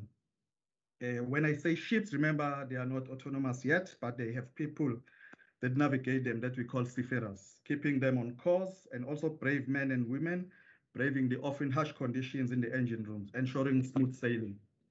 Harbors and ports remain open as well to ensure that we receive key and essential goods such as food, medicine, medical equipment, mobile phones, etc. It is unfortunate that despite the hard work and bravery displayed by our seafarers, the world failed to recognize them as key or essential workers. This has been echoed by our seafarers earlier. So the seafarers globally were saying, we, meaning you people out there, you seem to like and appreciate key and essential items that we bring to you. We even call shipping essential service, yet we were slow in declaring them as essential or key workers. This was puzzling to seafarers. This was a question from seafarers around the world. During various lockdown regimes around the world, seafarers continued to struggle to disembark vessels and head home at the end of their contracts, 6 months contracts, 10 to 12 months and above. IMO and ILO intervened, and South Africa were one of the first group of countries that signed the declaration that sought to declare seafarers as key workers. Going back to my topic for today, or what did SAMSA do to assist the seafarers during that period? In March 2020, as various lockdown regimes were being implemented around the world, as the countdown began, seafarers found themselves in a race against time. They were locked in various jurisdictions which were not allowing any crew changes or disembarkations. Some seafarers found themselves stuck in locked airports around the world as they failed to beat the lockdown countdown. Many others remain on board, not knowing when next they will see their loved ones. We were all entering uncharted waters. SAMSA started receiving SOS messages from all corners of the world. We also followed social media to scan for posts from stranded seafarers. South Africa also banned international commercial flights at the time, which was absolutely necessary. I usually say seafarers operate virtually under the radar, not by fault of their own. The very nature of recruitment and the work is international. Unlike when you look at the South African expats based in various countries around the world, it's quite easy to get the numbers as they will report to the SA foreign mission in the particular country and alert them of their presence in the country. With seafarers, it is difficult to get such data as they are always in transit and never in one country. This also made it difficult to understand the magnitude of the problem we were facing and also the amount of resources required to intervene. We started receiving individual requests for assistance with repatriation. I recall one of the first cases whereby a seafarer working on a private yacht was stuck in Mexico, not sure of his next move. We advised him to fly to Washington and also directed him to our mission in Washington, D.C., who were organizing a repatriation flight at the time. He made it home. I just want to make this clear to avoid any confusion. In our current legal regime, repatriation is a competency of the net joints. SAMSA's role was from a welfare angle and to point the seafarers in the right direction. We were not organizing repatriation flights. Our efforts were never going to be enough due to the magnitude of the problem. However, with the support from the Department of Transport and the colleagues at the Department of International Relations and Cooperation, we managed to ensure that hundreds of seafarers were pointed to the right direction and made it home safely. So what did SAMSA exactly do? We started compiling a list of available repatriation flights departing from various cities across the world.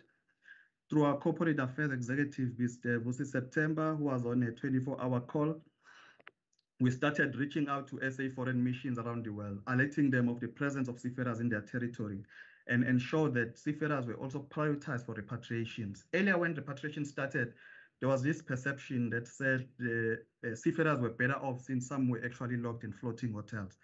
This was not a government position. Between SAMSA and DOT, we began engaging our counterparts about the precarious position that the seafarers were working under. SA foreign missions abroad started including seafarers in repatriation flights in numbers. We also made contacts with known employers of South African seafarers and provided guidance on how they can bring South Africans home. The help was generally well received. We gave them guidelines that were set out by net joints on how to get yourself back home, registering with the local SA foreign mission, gave them information of available or pending repatriation flights and routes that were South Africa friendly. This was a game changer, as instead of dealing with individual cases, we started dealing with groups. Crewing companies, ship owners, etc., started knocking at our door, asking for assistance in bringing South Africans home. Our own companies and those South African registered companies and those with a big presence in South Africa or operating from South Africa were exemplary in this, as they left no stones unturned in order to ensure that our seafarers are able to head home. We also connected employers of seafarers and encouraged them to pool resources, for example, on chartered flights. At some point, we were dealing with airline charterers who were seeking landing right in South Africa. Of course, SAMSA is not a competent authority. However, being in the same stable as our aviation counterparts, we were able to direct them in accordingly. The important thing during the process was to ensure that our seafarers get back home, and we also facilitated that they retain their jobs. Remember, we have no jurisdiction over those vessels when in those foreign countries, not flying our flag. However, through diplomacy, we managed to forge relationships with a number of companies. We also found friends of seafarers raising the alarm in many social media platforms. One of these groups I would like to mention was a group called SA Seafarers. It was started by a parent of a seafarer. It continues today as a WhatsApp group and also as has a Facebook page. They lobbied strongly for repatriation of South African seafarers. We formed a collaboration with them as we had similar objectives, and we shared as much information as possible within the perimeters of what government can and cannot share, and had a mutually beneficial relationship. Our relationship afforded us access to seafarers that we would not have known about. In turn, together, we made sure hundreds of seafarers headed home. I hope Mrs. Talana Davis Meiklejohn is tuned in, as she has done a sterling job. So whilst we were busy with humanitarian crises unfolding abroad, another one was unfolding right on our doorsteps. In the beginning of our lockdown, crew changes were not allowed, as Mr. Madia touched on this. And later we got to a stage where only South Africans were allowed for crew changes. SAMSA was receiving many distress calls from seafarers stuck on ships in our waters. We also had to deal with a lot of labor issues, some related to repatriation and some being contractual issues, where companies were not paying salaries on time, blaming it all on COVID-19. I cannot overemphasize the importance of a good working relationship between SAMSA, DOT, and the industry. It was also through this collaboration that we managed to assist many distressed 9 South African seafarers. We also found an opportunity to ensure that international crew were able to disembark at our ports and head home via repatriation flights. They were replaced by South Africans, as 9 South African seafarers were not allowed in South Africa at that stage. This arrangement indirectly created much needed employment for our seafarers and at the same time highlighted the skill shortages in the sector. So this was highlighted also by Mr. Madia earlier. I think we were one of the first countries to ease crew change restrictions, even though we were using unorthodox methods. However, many international seafarers were repatriated via South Africa. It was not the best route. However, this arrangement saw hundreds non-South Africans being repatriated via South Africa through a process that was led by a friend of the seafarers, Ms. Mashudu Pumbara at DOT. We offered advice to the companies on repatriation flights, the foreign employers of foreign crew, and also the health requirement to assist them in repatriating their crew out of South African ports. I think as South Africa, we never publicized this, as most people in the maritime world are not aware of this initiative. We were receiving a number of requests and directing them to DOT. We in turn process the documents with the relevant department in a smooth process. The distress calls kept coming mainly through our port offices with cries for help from fatigued seafarers on vessels transiting our waters. When we thought everything has settled, the sea started calling. We started receiving inquiries from seafarers who have been offered contracts abroad, but were unable to leave South Africa as there were no commercial international flights. We started looking at outbound repatriation flights that were in South Africa to collect mostly European nationals. Employers of South Africans also started contacting us, looking for ways of getting the seafarers out of South Africa. SAMSA and DOT continued to lobby on behalf of the seafarers. In the end, seafarers were allowed on these outbound repatriation flights so they could take up employment overseas. We continued offering advice on how to get out of South Africa when there were no international commercial flights. So the wheel had changed. Now we were helping people get out of South Africa. SAMSA has always had an interest in seafarer welfare. However, the work was not centralized. The work is now centralized under the OHS and Maritime Welfare Unit. We are still building capacity. We were hampered also by COVID, as we had to redirect our plans and focus on helping people come home. We are lucky that at all levels of management are occupied by people who are passionate about seafarer welfare, starting at the top from our acting ACEO. Even the current acting ACEO is very passionate about the welfare of the seafarers. The SAMSA offers the following services to seafarers. We are currently working on a seafarer welfare program, which we are still consulting. We continue to work with other role players. We divided into South African seafarers and international seafarers. With international seafarers, just a summary, we continue to work with other role players with interest in seafarer welfare, such as the Mission of Seafarers.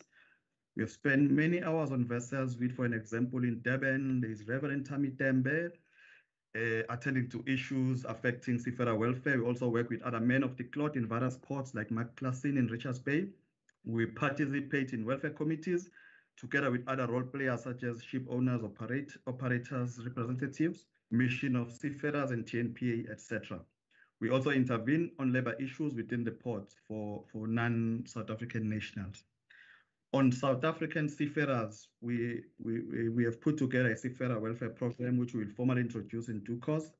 We need to complete consultations with some stakeholders. Some elements are already in place, such as the help desk that can be reached via the email welfare@samsa.org.za. welfare@samsa.org.za. The aim is to support our seafarers while at sea and to assist them as much as we can in fulfilling their career ambitions. Our colleagues at SAIMI made a presentation about recruitment of seafarers, but we have this hypothesis which still need to be proven by research that our seafarers, they come back home quite early when we expect them to go all the way and reach the higher ranks. And we are puzzled and we would like to know. So as SAMSA, we would like to provide support, obviously working with other stakeholders to support them while at sea. As we are aware, most organizations suffered financial setbacks in the last 14 months or so. SAMSA was also not spared. So some of the features of our program will not be available immediately. We will have to implement the program in stages. The highlights include a proposed page for seafarer welfare on our website. I saw Saimi also mention the same, hence I say we will be in interest, so we can see how we can work together. We're looking at a portal as well where we can interact with seafarers. We're looking at also mentorship for cadets, support for women at sea, mental health support as well. We're looking at a walk-in and also an online facility, but some of these services are already on offer through our welfare officer, Nolundi Dubase. Our officials in the Western Cape are taking advantage of the walk-in service. She has also been dealing with many cases of abuse against our female seafarers, which is unfortunate. So as mentioned, in order to avoid duplication, some of the areas we will have to collaborate with other stakeholders with common interests and see if we can have one platform for our seafarers. Also, as highlighted during last year's event, we need to firm up support when it comes to mental health issues, which include counseling. In conclusion, first I would like to thank our counterpart in Singapore, the MPA, who have always responded kindly when we need them to assist South Africans in distress in that country.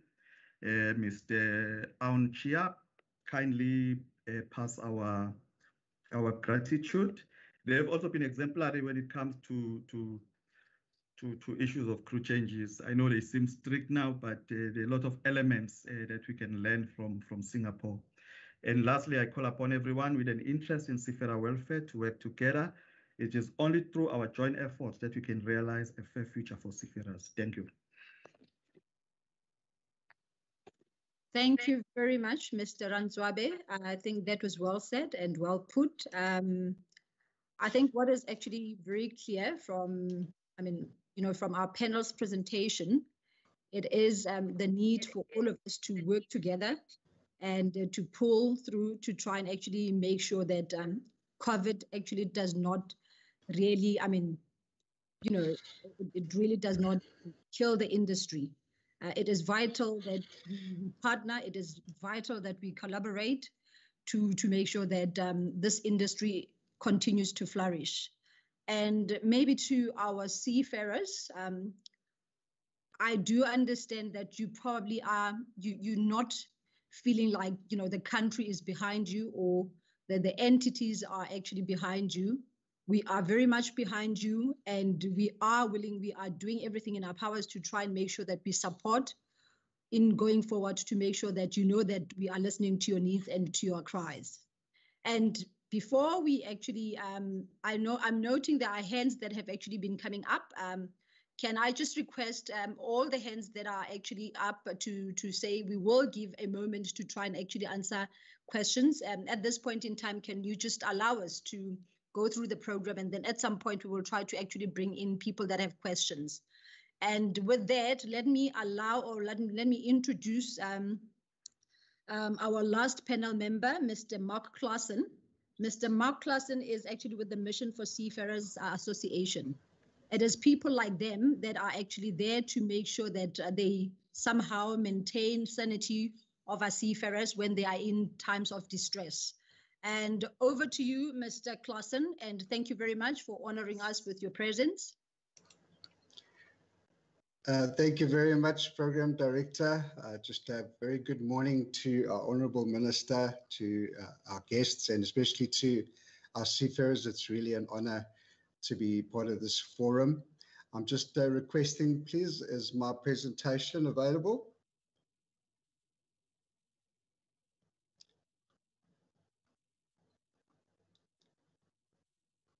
Okay, just hold on. I think it just went missing across the lines. Can I ask you to present from your side? Would you be able to connect on your side? Or can you speak to it? I do apologize. Okay, I'll speak to it rather, and then just for tech continuity, I'll disable my camera. Okay, and then I'll commence. Thank you very much. Thank you. So, as the program director said, that I work for the Mission to Seafarers. This is a global charity organization. I am currently based in the port of Richards Bay, South Africa, but I am part of a great chaplaincy team here in Richards Bay, together serving multinational, multicultural seafarers arriving from all around the world. Just to give a brief outline of the life of seafarers, I know that there are many seafarers listening in and they will relate to this, but for those who do not know, just some seafarer situations that they're subjected to pre-COVID as well as now since COVID is abandonment, piracy, shipwreck, very hard labor and harsh weather conditions, loneliness and isolation, mental stress, missing their families more than ever. Still in some countries around the world, no shore leave and or repatriation. And as we are discovering more and more, the risk of contracting COVID. That is their life while out at sea. And in comes the mission societies. Just a summary of the work that we do, I will highlight in detail next. But we offer friendship, we offer help, we offer support on the ship. We have seafarer centers, although now since COVID, because of no shore leave, they're not allowed to frequent, but we do have seafarer centers that still offer online services. We do have transport that's still taking the online orders through to the ships. But for the chaplains, we offer counseling and mediation during crisis or just on a daily basis. We get involved with justice and welfare cases. Seafarers are really at the heart of everything that we do. Just in detail, pre-COVID chaplaincy, we did onboard ship visits where we would just chat to the guys, like I said, to befriend them. And if there are any issues, emotional, spiritual, psychological, mental issues, we are there, we are trained in counseling, and we are able to support them, not only while on board, but even while they sail away, we connect with them on social media. Something as well, pre-COVID, hospital visitations. We do not only visit seafarers on board, but also when they land up in hospital for some unfortunate case, we are there to encourage them and to be there for them, because they feel lost, that they're in a foreign country, they don't know who to connect with, they don't know who to ask for help, and so that is where we come in.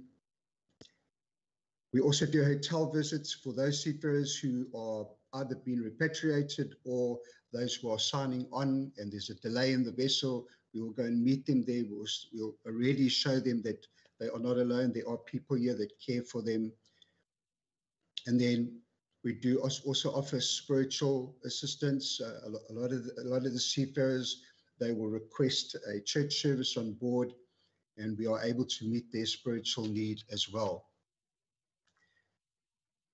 I want to focus more on the seafarer centers as well, again, pre-COVID, but I feel it's necessary to highlight the seafarer centers and the services and the facilities that they offer, because seafarers regard seafarer centers as a home away from home, a place that provides comfort, safety, and support. We offer free Wi-Fi. There are SIM cards and airtime.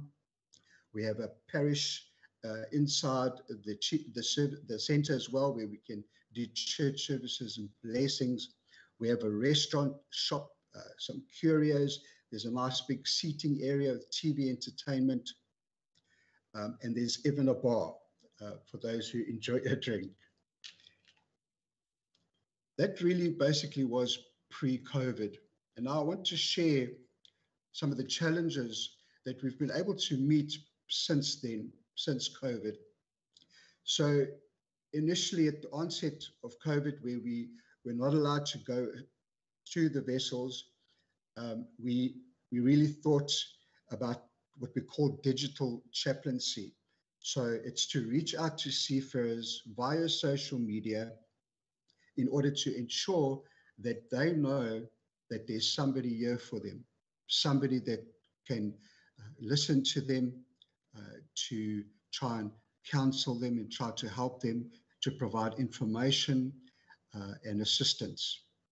The Mission to Seafarers, along with ICMA, initiated a program called Chat to a Chaplain, which is an online counseling platform. There are about 22 to 25 trained online counselors, and we receive calls from seafarers as well as their families from all around the world.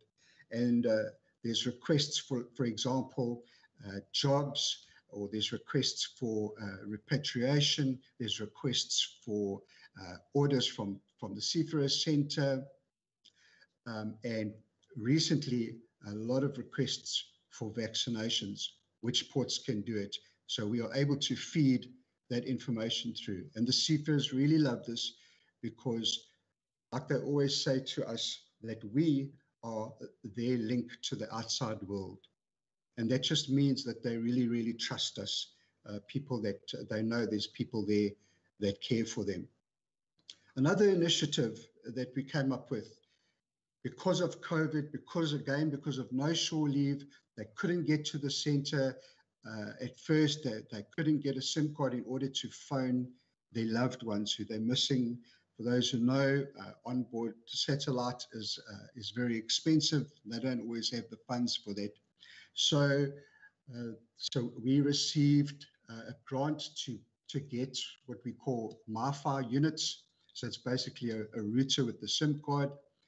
And as a token of thanks and appreciation for all that seafarers do, their sacrifices and their hard work, their lengthy contracts, just as a small token of appreciation, we offer them a MiFi unit, and it's free of charge.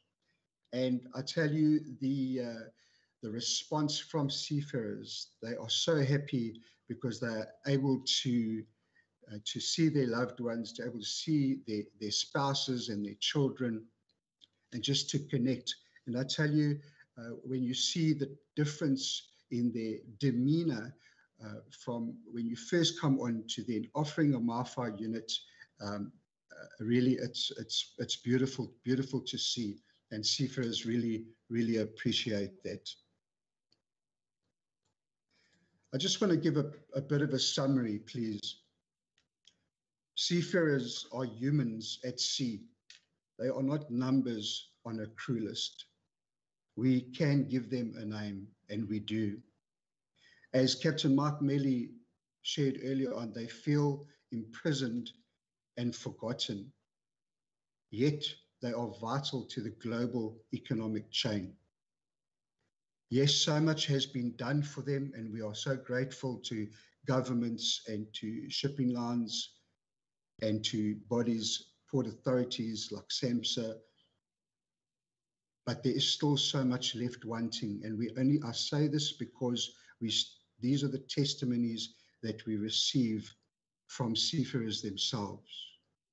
And my plea is that we continue to be their voice. And there are forums like, for example, the Port Welfare Committee that certain ports have started, initiated, and port welfare committees are basically represented by various organizations. On our one specifically here in Richards Bay, we've got TNPA, we've got SAMSA, which we're very fortunate to have. We've got SASOA, we've got NSRI, we've got the local editor, we've got chaplains, welfare organizations. It's comprised of various stakeholders, and we all have one common purpose, and that is to improve our services to seafarers. Because at the end of the day, what makes us happy is to see a seafarer happy. I want to give a big thank you. Mr. Sibusiso Ranswabe mentioned earlier on that SAMSA is working in close contact with the likes of the Mission to Seafarers, different chaplains around South Africa and around the world. And SAMSA principal officers, surveyors, and welfare officers have been instrumental in helping seafarers with their legal issues or with the onboard safety issues. They've always been, whenever I contact them, they've always been helpful, immediate contact, friendly. I really want to give a shout out to Sibusiso. He's been really brilliant.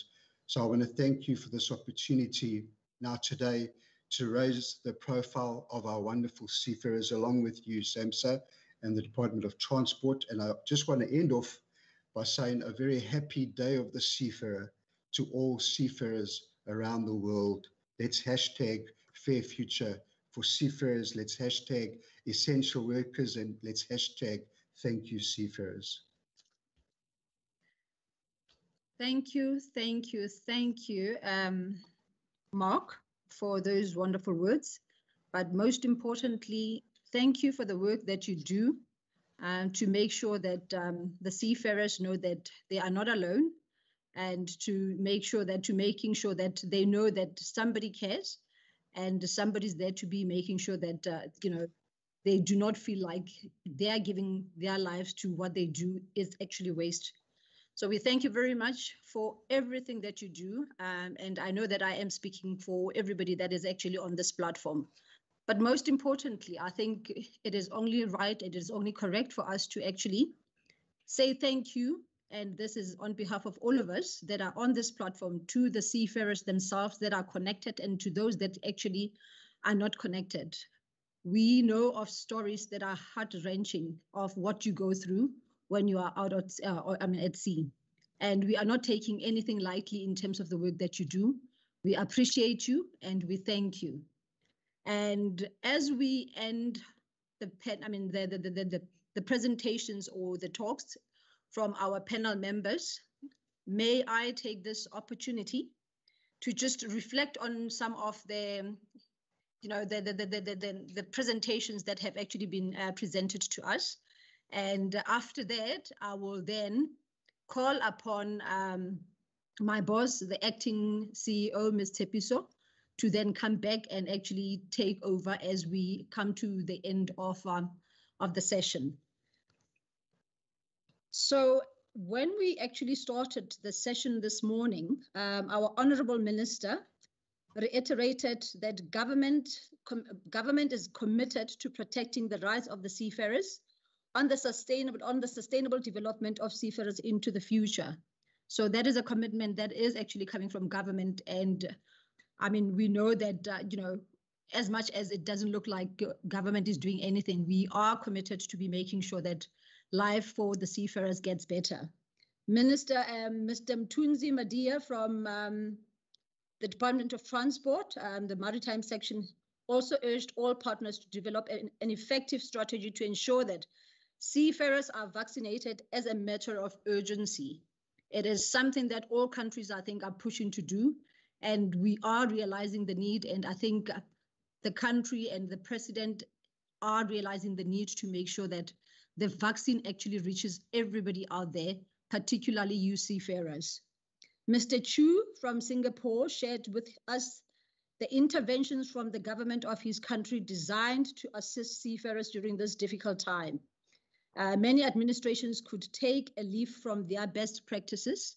And I think it is for that reason that we decided to invite Mr. Chu to be on this platform so that then he can share with us what Singapore is doing and we can equally learn and exchange ideas. It's never too late to learn. There's always something that we can learn from both sides. And we do appreciate the partnership and we do appreciate your availability, Mr. Chu, for really actually taking the time to actually come and present to South Africa and to our minister and everybody that was on this platform. Mrs. Artman from SAIMI summarized that the cadetship and seafarers support programs are currently at SAIMI. Seafarers are encouraged to engage our partners and at SAIMI to see how they can benefit from the programs available there. Please check with the SAMSA please check on the SAMSA social media platforms for contact details. But equally, I would imagine that the information is also available on the SAIMI platform, on the Department of Transport platforms. So to everybody that is listening, please go through all our social medias. As we speak, I know that we are trending, and you are most welcome to actually send through your comments, anything that you believe that might actually be of value to make sure that we improve and we get better in what we do. Mr. Mbagaza from AMSO gave a comprehensive look at a 21st century employer and the support that they give to seafarers. And that would be, of course, Mr. Mbagaza from AMSO. Again, we thank you, sir, for your time. We thank you for your partnership. We thank you for your willingness to always actually, hear us when we call upon your company to come and actually present in our sessions. Captain Mike Melly reiterated the plea to prioritize the vaccination of seafarers and the treatment of seafarers at sea by governments where our seafarers travel to. I think from Captain Melly's plea, you could actually hear the passion as he was speaking.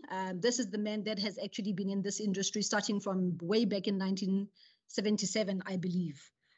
He loves what he does, and you can even hear it from when he speaks. We will endeavor, Captain Melly, to do the best that we can.